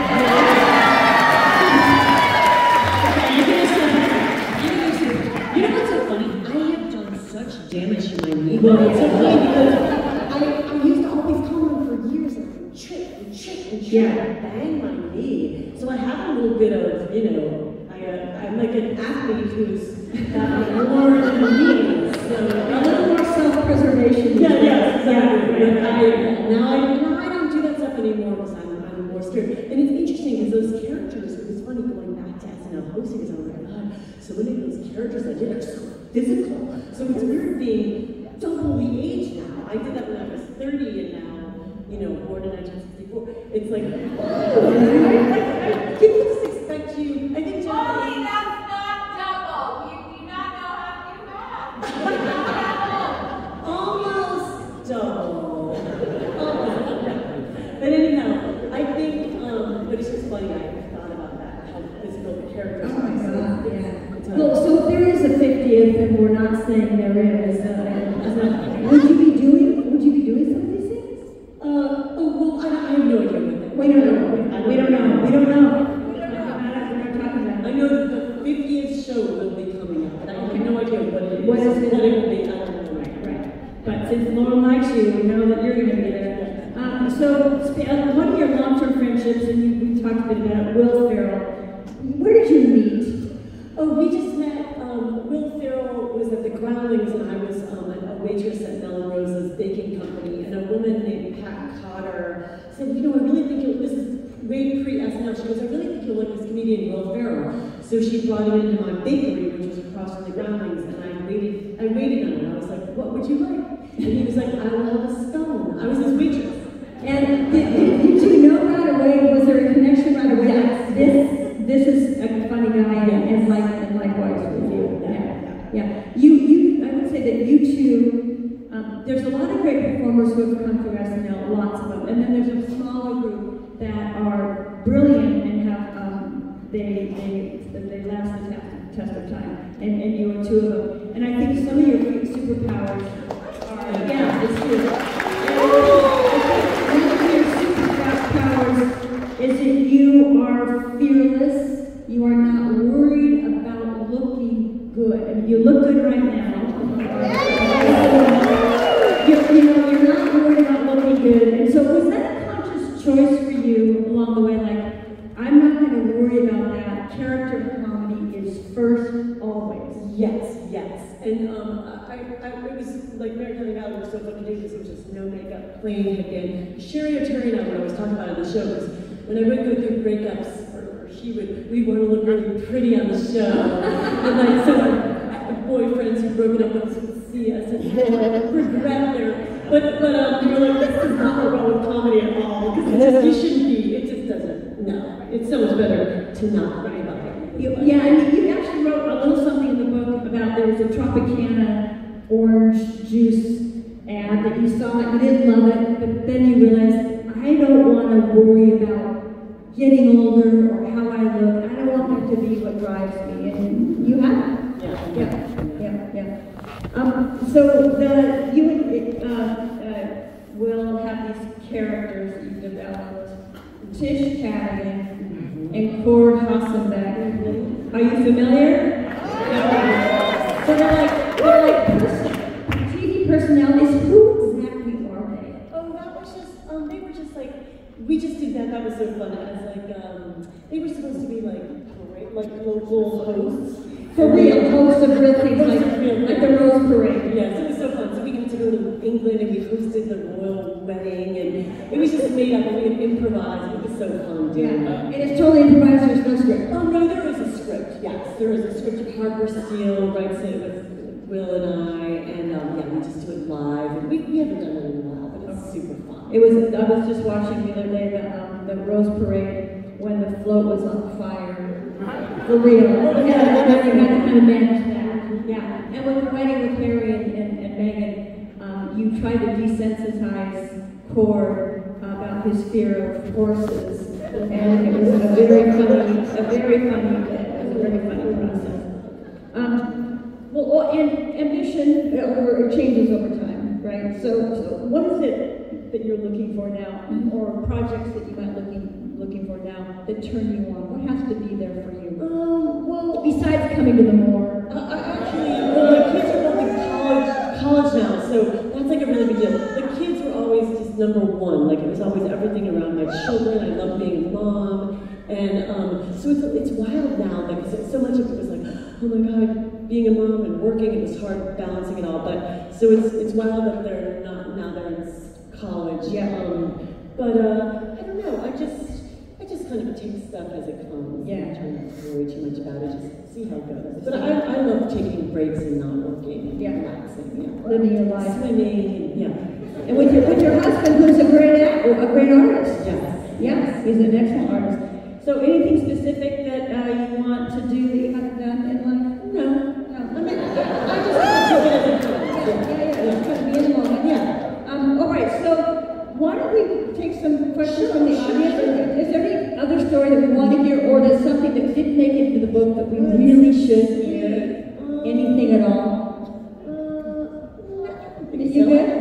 Okay, we covered it all. Oh yeah. So we're gonna answer some questions. So one thing that I don't know if you know, and we're going to be loose about it just a little bit, is that because of the Screen Actor Guild strike not being settled, the TV shows and movies are not something that Molly can really talk about that she's doing now. And it's just kind of the way it is. So, you know. But we're not supposed to promote. We're not supposed to promote stuff. We're not supposed to go on about because the stuff. strike is still going on. Right, the strike is going on. I mean, can I just mention some of the things that you're in, or can I not even say those? I think you're not supposed to. No, we're not going to say those. Yeah. But we know what they are. Yeah. And we know that the mother on that one show is unbelievable. Truly. It's like, you know, I won't go on into it because I know what I'm thinking about. Okay, so should I do it or you want to do it? Okay, well, now if there are any questions you have. Okay, who is, you know names, but you want to scream if it was yours. Who is the hottest SNL co-star? Oh my gosh. Ooh, is that a co-star as in like on the cast or like a no, I guess a co-star. Or host. Hottest host, maybe too. Thank you.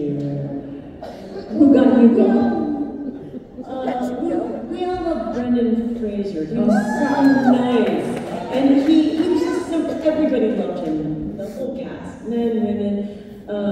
But I remember we did this Xena Princess Warrior sketch, and he had like a wig, and I was on stage with Will, and I remember I accidentally pulled the wig and the hat off. Live on air, and he just had the ball cap, and I remember having a moment like, wait, we gotta stop, can we stop? And then I was like, oh no, we're on live national television. We can't stop. We all started laughing, but he was somebody who was just so sweet, and I'm so happy for him, and he's such a great performer, just a really nice guy. Yeah. He was so good in the rail, wasn't he? You know, and he actually went to Cornish College of the Arts here in Seattle, and I was a secretary in the theater department when he was going to school there, and he was the nicest guy then. I don't think he's changed. Yeah, right? he's the same, yeah. Who was the funniest on SNL who kept you laughing? Oh, well, Will Ferrell would always make us laugh. He would try. He was so funny, and he's so nice, and he's a very good friend of mine. But he would just really make us laugh, like he played like the manager of TGI Fridays, and we could not. And he was funniest, and he would do his mustache. He would try to make us laugh. Yeah. But I always say that it's great when you laugh because it shows that you're relaxed and happy. Yeah. And, you know, but yeah, so he would really make us laugh. There was a dog show when I saw you two, and you were both just working very hard to keep it together. Yeah. It is delightful when that happens, especially if the performers are so good. There's just something really fun about it. We're all in on it when they start laughing. Yeah. Okay, Marilyn and Jeff from Vancouver, BC. Ooh, there are. Love your like your tragic life experience. How do you put a smile on your face and go forward in life? P.S. I love you. Thank you.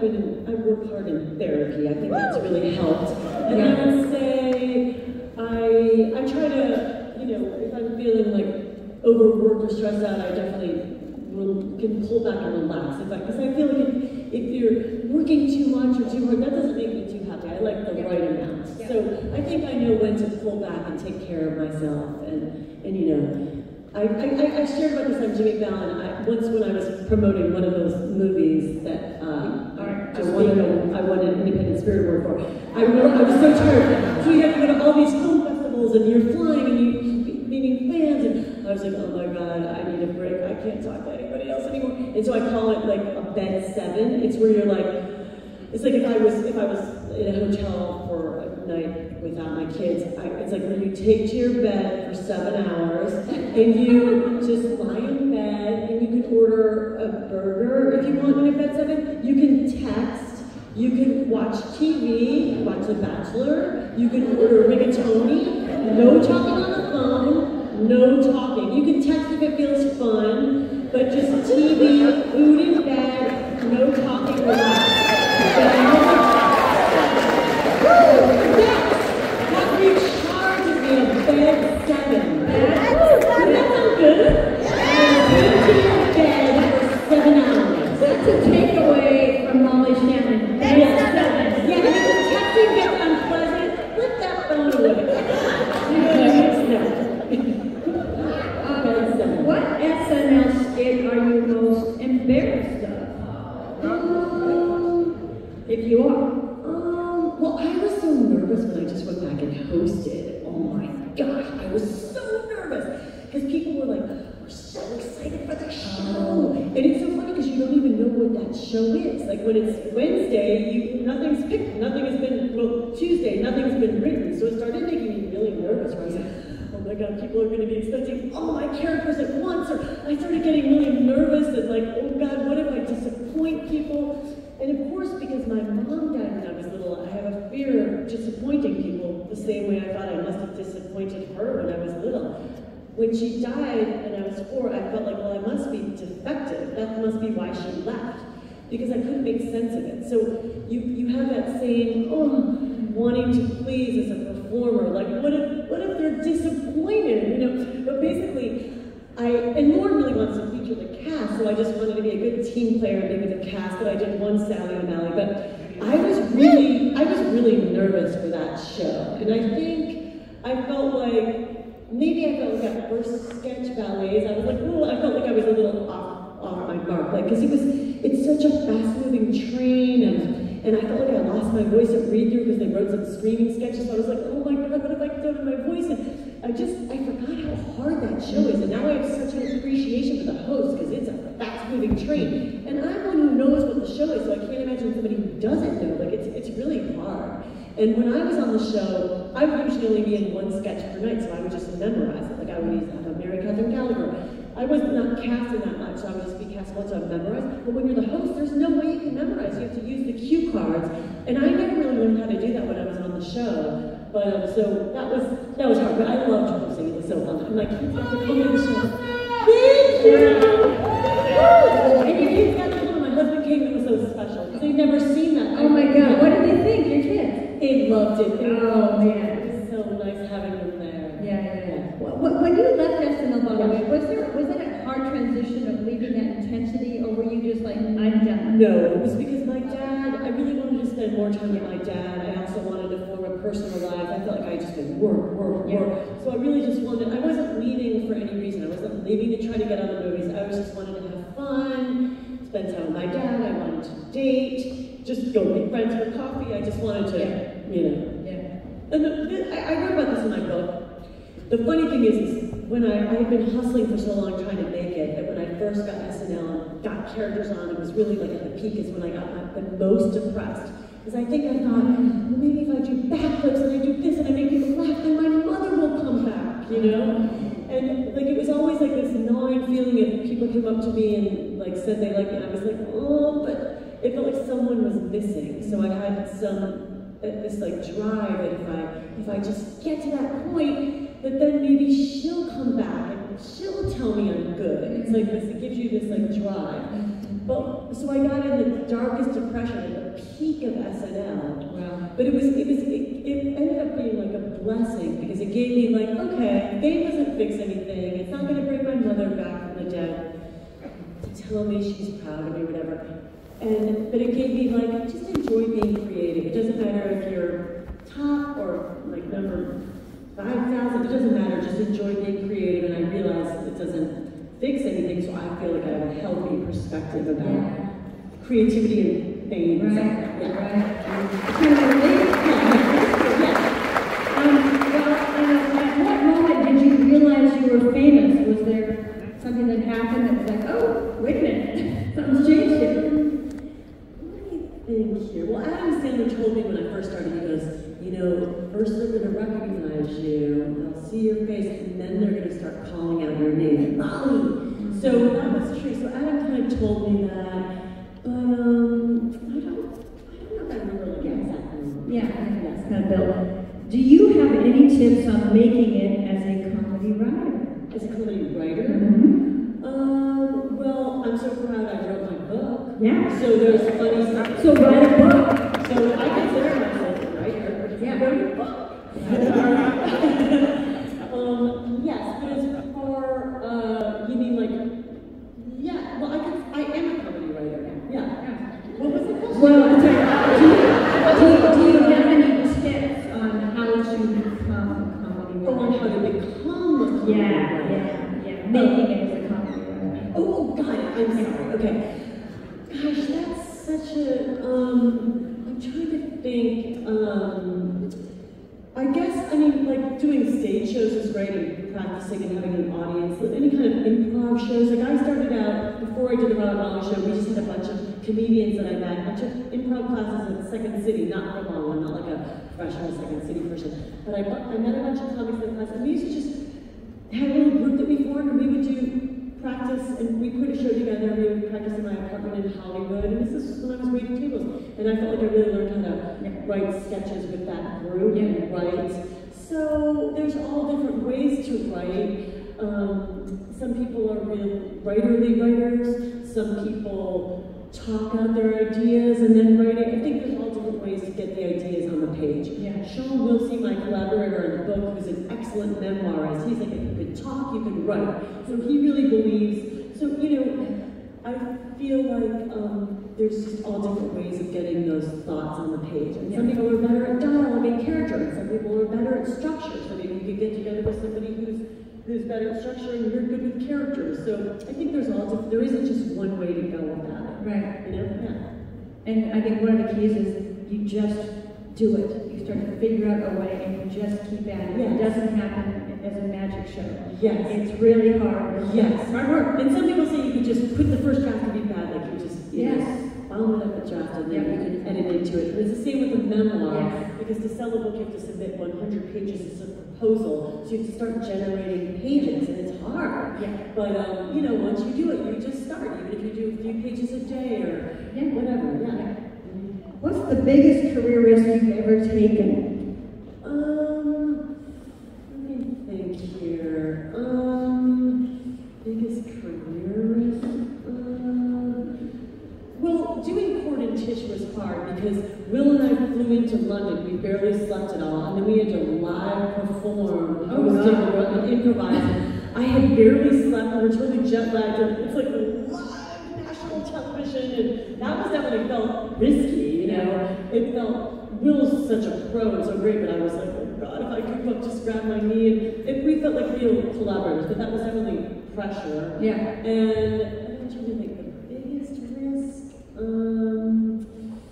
I just, well, You can't talk about it. But that's the one. Okay, well, do Mary Catherine Gallagher's pits smell good? Or here they do. Yes. Yeah. Did you go to a Catholic school? I can't ask you that one, sorry. How often do you make yourself laugh? This is from Kristen. Oh, that's so sweet. Let's see here. Yes, I like to laugh a lot. I'm trying to think of Yeah, I think I don't know if I made myself up. Sometimes it comes from like weird things. Like, Yeah. Something. Or just an idea pops into your head or something. I like reality television sometimes. Do you?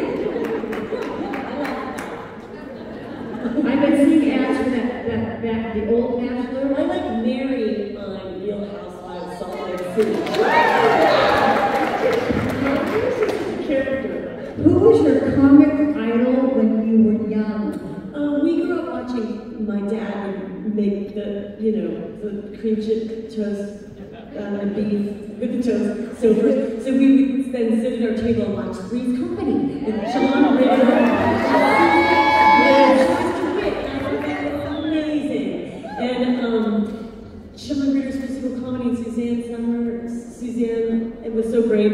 And basically, I just felt like, years later, I met John Ritter at a Starbucks, and he came up and gave me a hug like a time. He was so nice. Sweet. They were all so great. So that was kind of the physical comedy. And I watched The Little Rascals, and I loved all those, like I said, those 70s movies were dramatic movies. And my dad and I watched a lot of musicals starring Judy Garland or Elizabeth Taylor, Butterfield 8 and Easter Parade with Judy Garland and Wizard of Oz. Well, didn't your dad make a statement that you looked like Elizabeth Taylor? Yes, when I was young, he saw a picture in the paper of Elizabeth Taylor in National Velvet, the movie, and he was like, "Molly, you look like a young Elizabeth Taylor."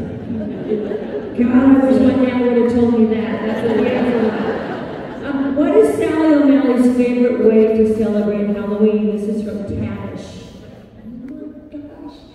Sally O'Malley's favorite. Well, I'm going to a Halloween party. Oh. I think with Jennifer Coolidge. No. Are you serious? Yeah, but I'm dressing up as like a witch. Yeah. So I don't know, I've never done Sally O'Malley Halloween. But when I did turn 50 in real life, my husband in Morning Kitchen was like, "Are you gonna kick?"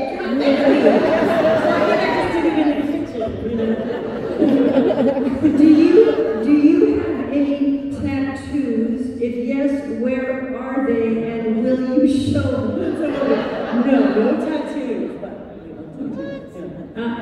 what? Yeah, everyone Seattle's a tattoo town. From one Clevelander to another, what do you miss most about Ohio, if anything, and do you ever go back and visit? This is from Marlene. Yes, Marlene. I just went back. Well, I was back when I was promoting the book, and I got to hang out with Anne Rand, and it was so fun. I love going back there, and I went back to my old house in Shaker Heights, and we drove around, and it was just so great. I love going back. I love Cleveland, so yeah, I go back. And I actually want to go back, too, because I wrote the book, some of my mom's friends who are still alive wrote to me, and they want to see me, and Molly Kearney, who's on Saturday Night Now, we're actually related. Like, I forget, Molly Kearney and I are related. Our moms, her grandmother knew my mom's best friend. So anyhow, we're related. So I'm going to visit those relatives, those tight relatives. Yeah.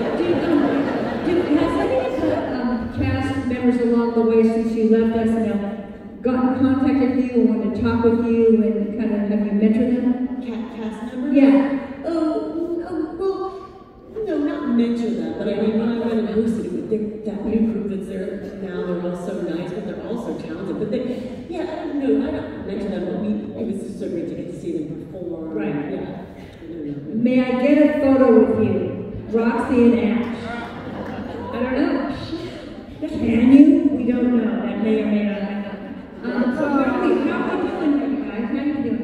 You good? I don't want to bore them. What 3 sound effects best describe you? We'll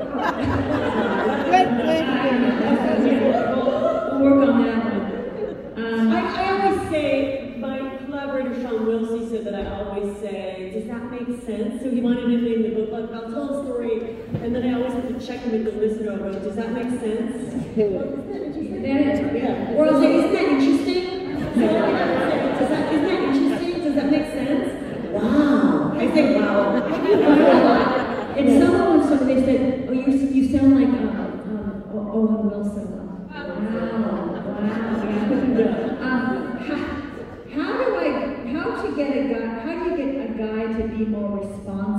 Now we're going to the Anders book. Dear Abby. So how do you get a guy? Be more responsible. I like that. How do you get a guy to be more responsible? Well, I suppose you should say the good things, like good, like good behavior. You know what do they call that? For you.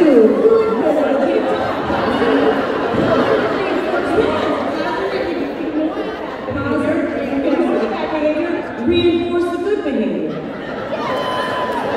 Well, here's an interesting one. What's your favorite pizza joint? Would that be in LA or where M0ll lives? In LA. What's your favorite pizza joint? Well, let's see here. I like McDonald's.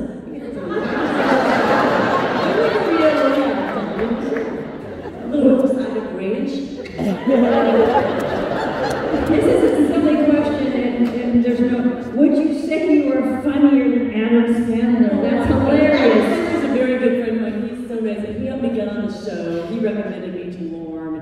When I was doing my show, he was like, "Molly's great. We should hire her." Adam's the nicest person. He's so loyal to everyone he works with, and he's just a wonderful person. Yeah. Say yes! Yes. M0ll is funnier than Adam Sandler. No, erase that. Dear M0ll, I am 51 years old, and I'm wondering if it's too late to get into comedy. You can totally say yes. You inspire me with your talent and spirit. Love you. Thank you. No, I would not. I don't think that because I just think, it's definitely hard. It's a hustle. I ain't gonna kid you. But I will say that no, I think that you should never let age hold you back. And if that's what you're passionate about, I think that's what you should do. Only good things come from that. I believe you should follow your heart and you'll enjoy doing it. Taking classes. My friend Lisa Sunset teaches a stand-up comedy class called Pretty Funny Women, and she really feels that I'm not a stand-up, but she feels for stand-up that women have to get in touch with their trauma and their sad stuff to do their act. And I loved Amy Schumer's book on stand-up comedy. I thought it was so good, really explaining how she worked. I thought that was such a great book, anybody interested in stand-up. But no, I think that you should pursue what you want, follow your heart. Yeah. And dig it up. Don't fall in that ageism and, I'm this, I can't do it. It's like you can do whatever you want. You absolutely. It's healthy. Yeah, why not? Right. Yeah. Will you be in an upcoming Marvel or DC superhero movie? Yes. You should be. Okay, not a question, but you seem like such a kind, intentional mama. I'm really proud of you, Catherine. Thank you, Catherine. That's so sweet. Well, I feel like I learned a lot about myself as a mom, and I guess because all the stuff that came with motherhood, I think I did try to embrace it all, and I really like it. And I feel like I read a lot of books to try to understand it, so I do. And I would also say to the kids, do you have any notes for me? I can get better mom. They like that. They don't notes. It's good to give them a passion. We'll do a few more. How do you know if a guy likes you?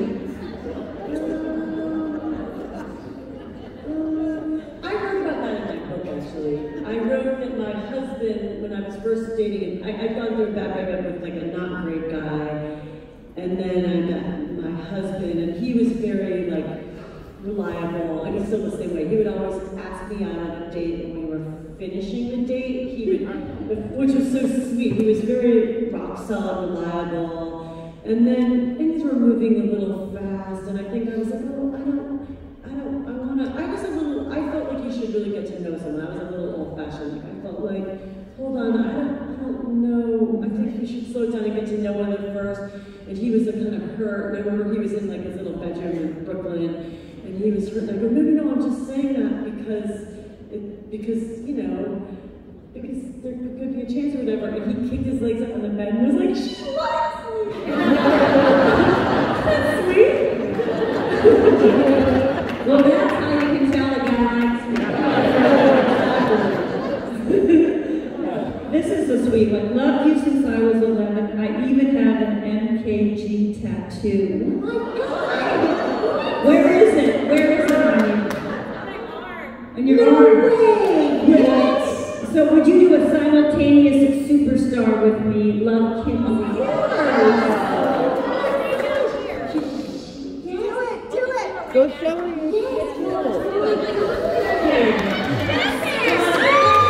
Can you get up here? Can you come on up? Oh my God. I don't know how to get up there. Oh my gosh, that is so what? Oh my God, that's amazing. Oh yeah. Okay, great. Oh yeah. We'll do a little Is that the first tattoo that you know of you on somebody? Have you? I've seen some before on Instagram where some people have like, but that's a great tattoo. We wanted the cutest little thing. When I had my daughter Stella, I was nursing and I was pumping milk. That's a little private. But my daughter was really little, like 2, or maybe it was or maybe it was M0ll, I forget. But she had a little bathing suit on. And when I would pump, she liked the sound of the pump, like so she would do a little dance, like dun dun dun dun. The sound of the breast pump.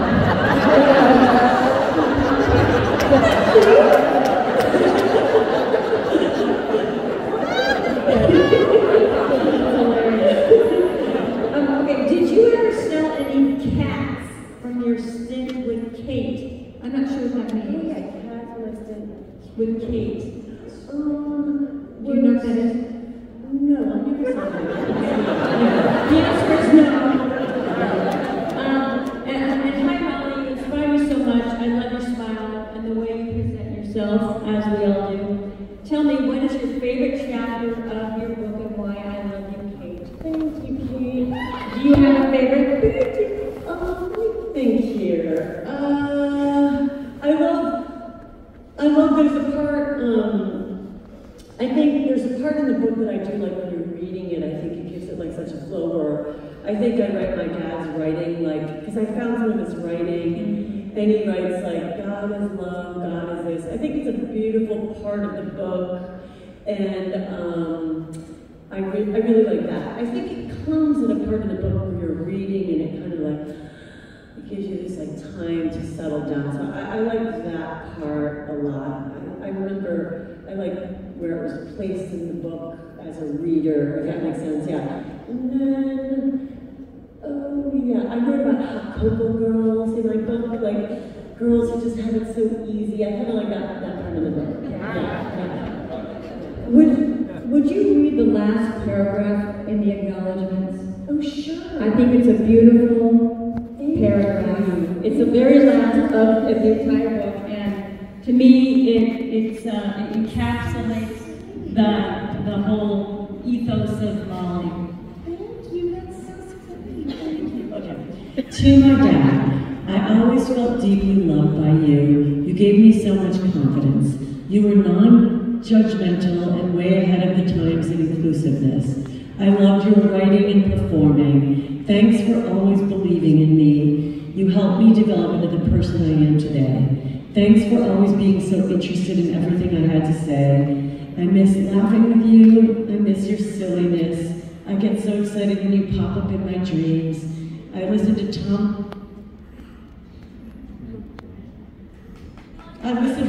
Petty's Wildflowers in my car when I drive around and I think of you. So sweet. I love that so much.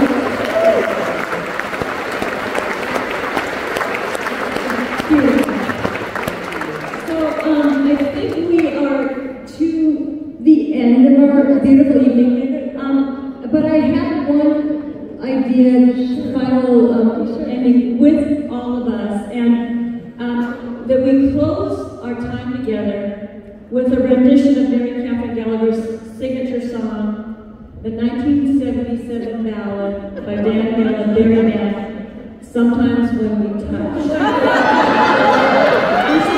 My thought, and I don't know if you remember the verse, but I printed, okay, you put it, well, I didn't know, so I thought maybe if you are into it, you sing the verse, okay, and then we all sing the chorus, and I think we all know it, which starts with Sometimes When We Touch.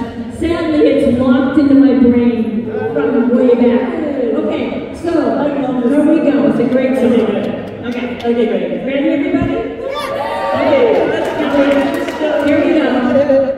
You asked me if I love you, and I choke on my reply. Use your singing voice. Sing it, baby. Hurt you honestly and mislead you with a lie. Sometimes when we touch, the honesty's too much. I love the lights. And I have to close my eyes and hide.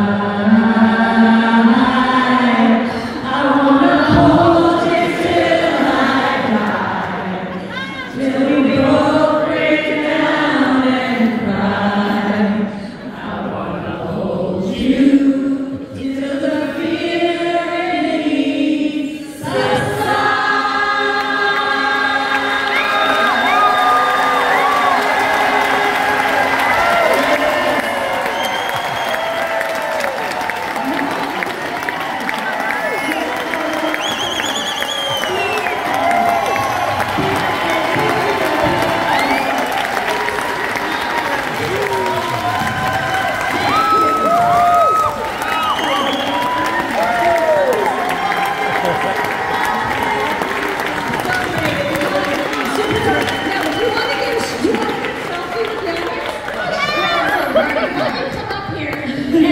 And Molly will be facing the audience, and he'll do a shot. Oh my God! So everybody stand up.